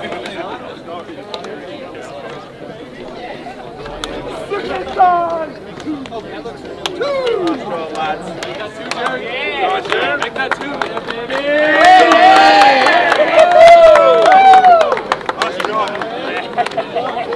Jerry fucking go.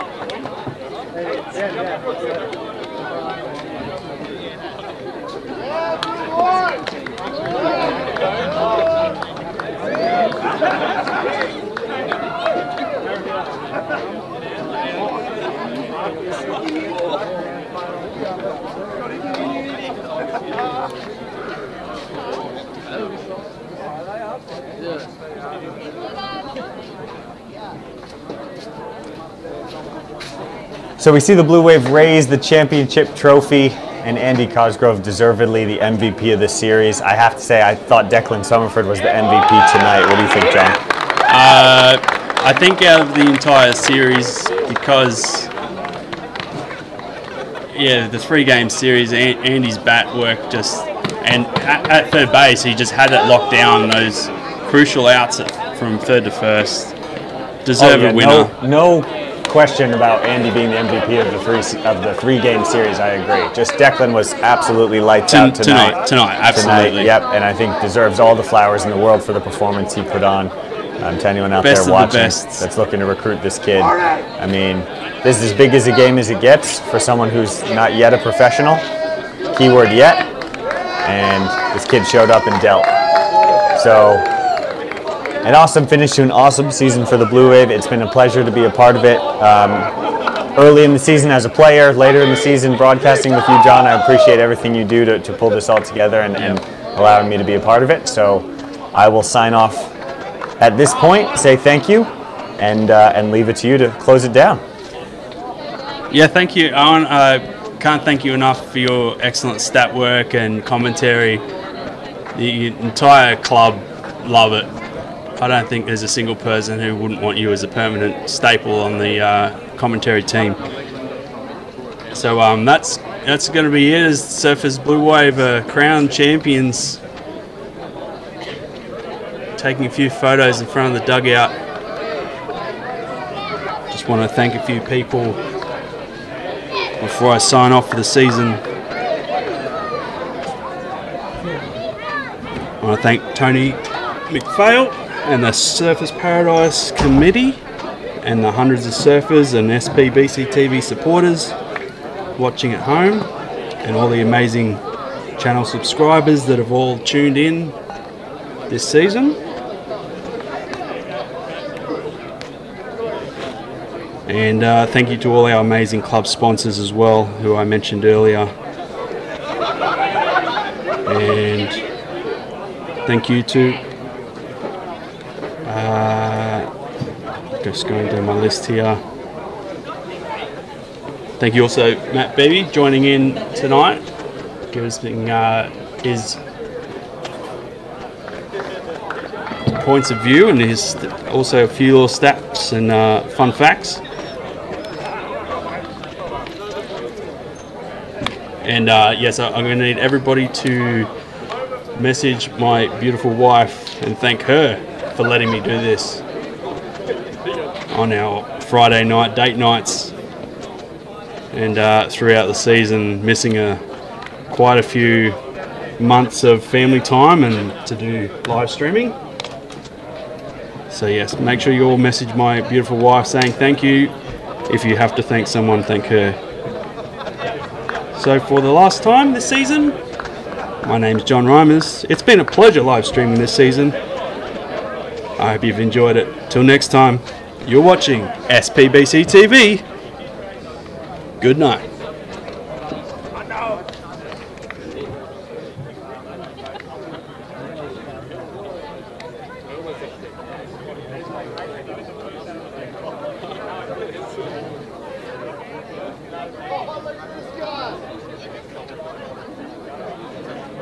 Hey, that kind of stuff.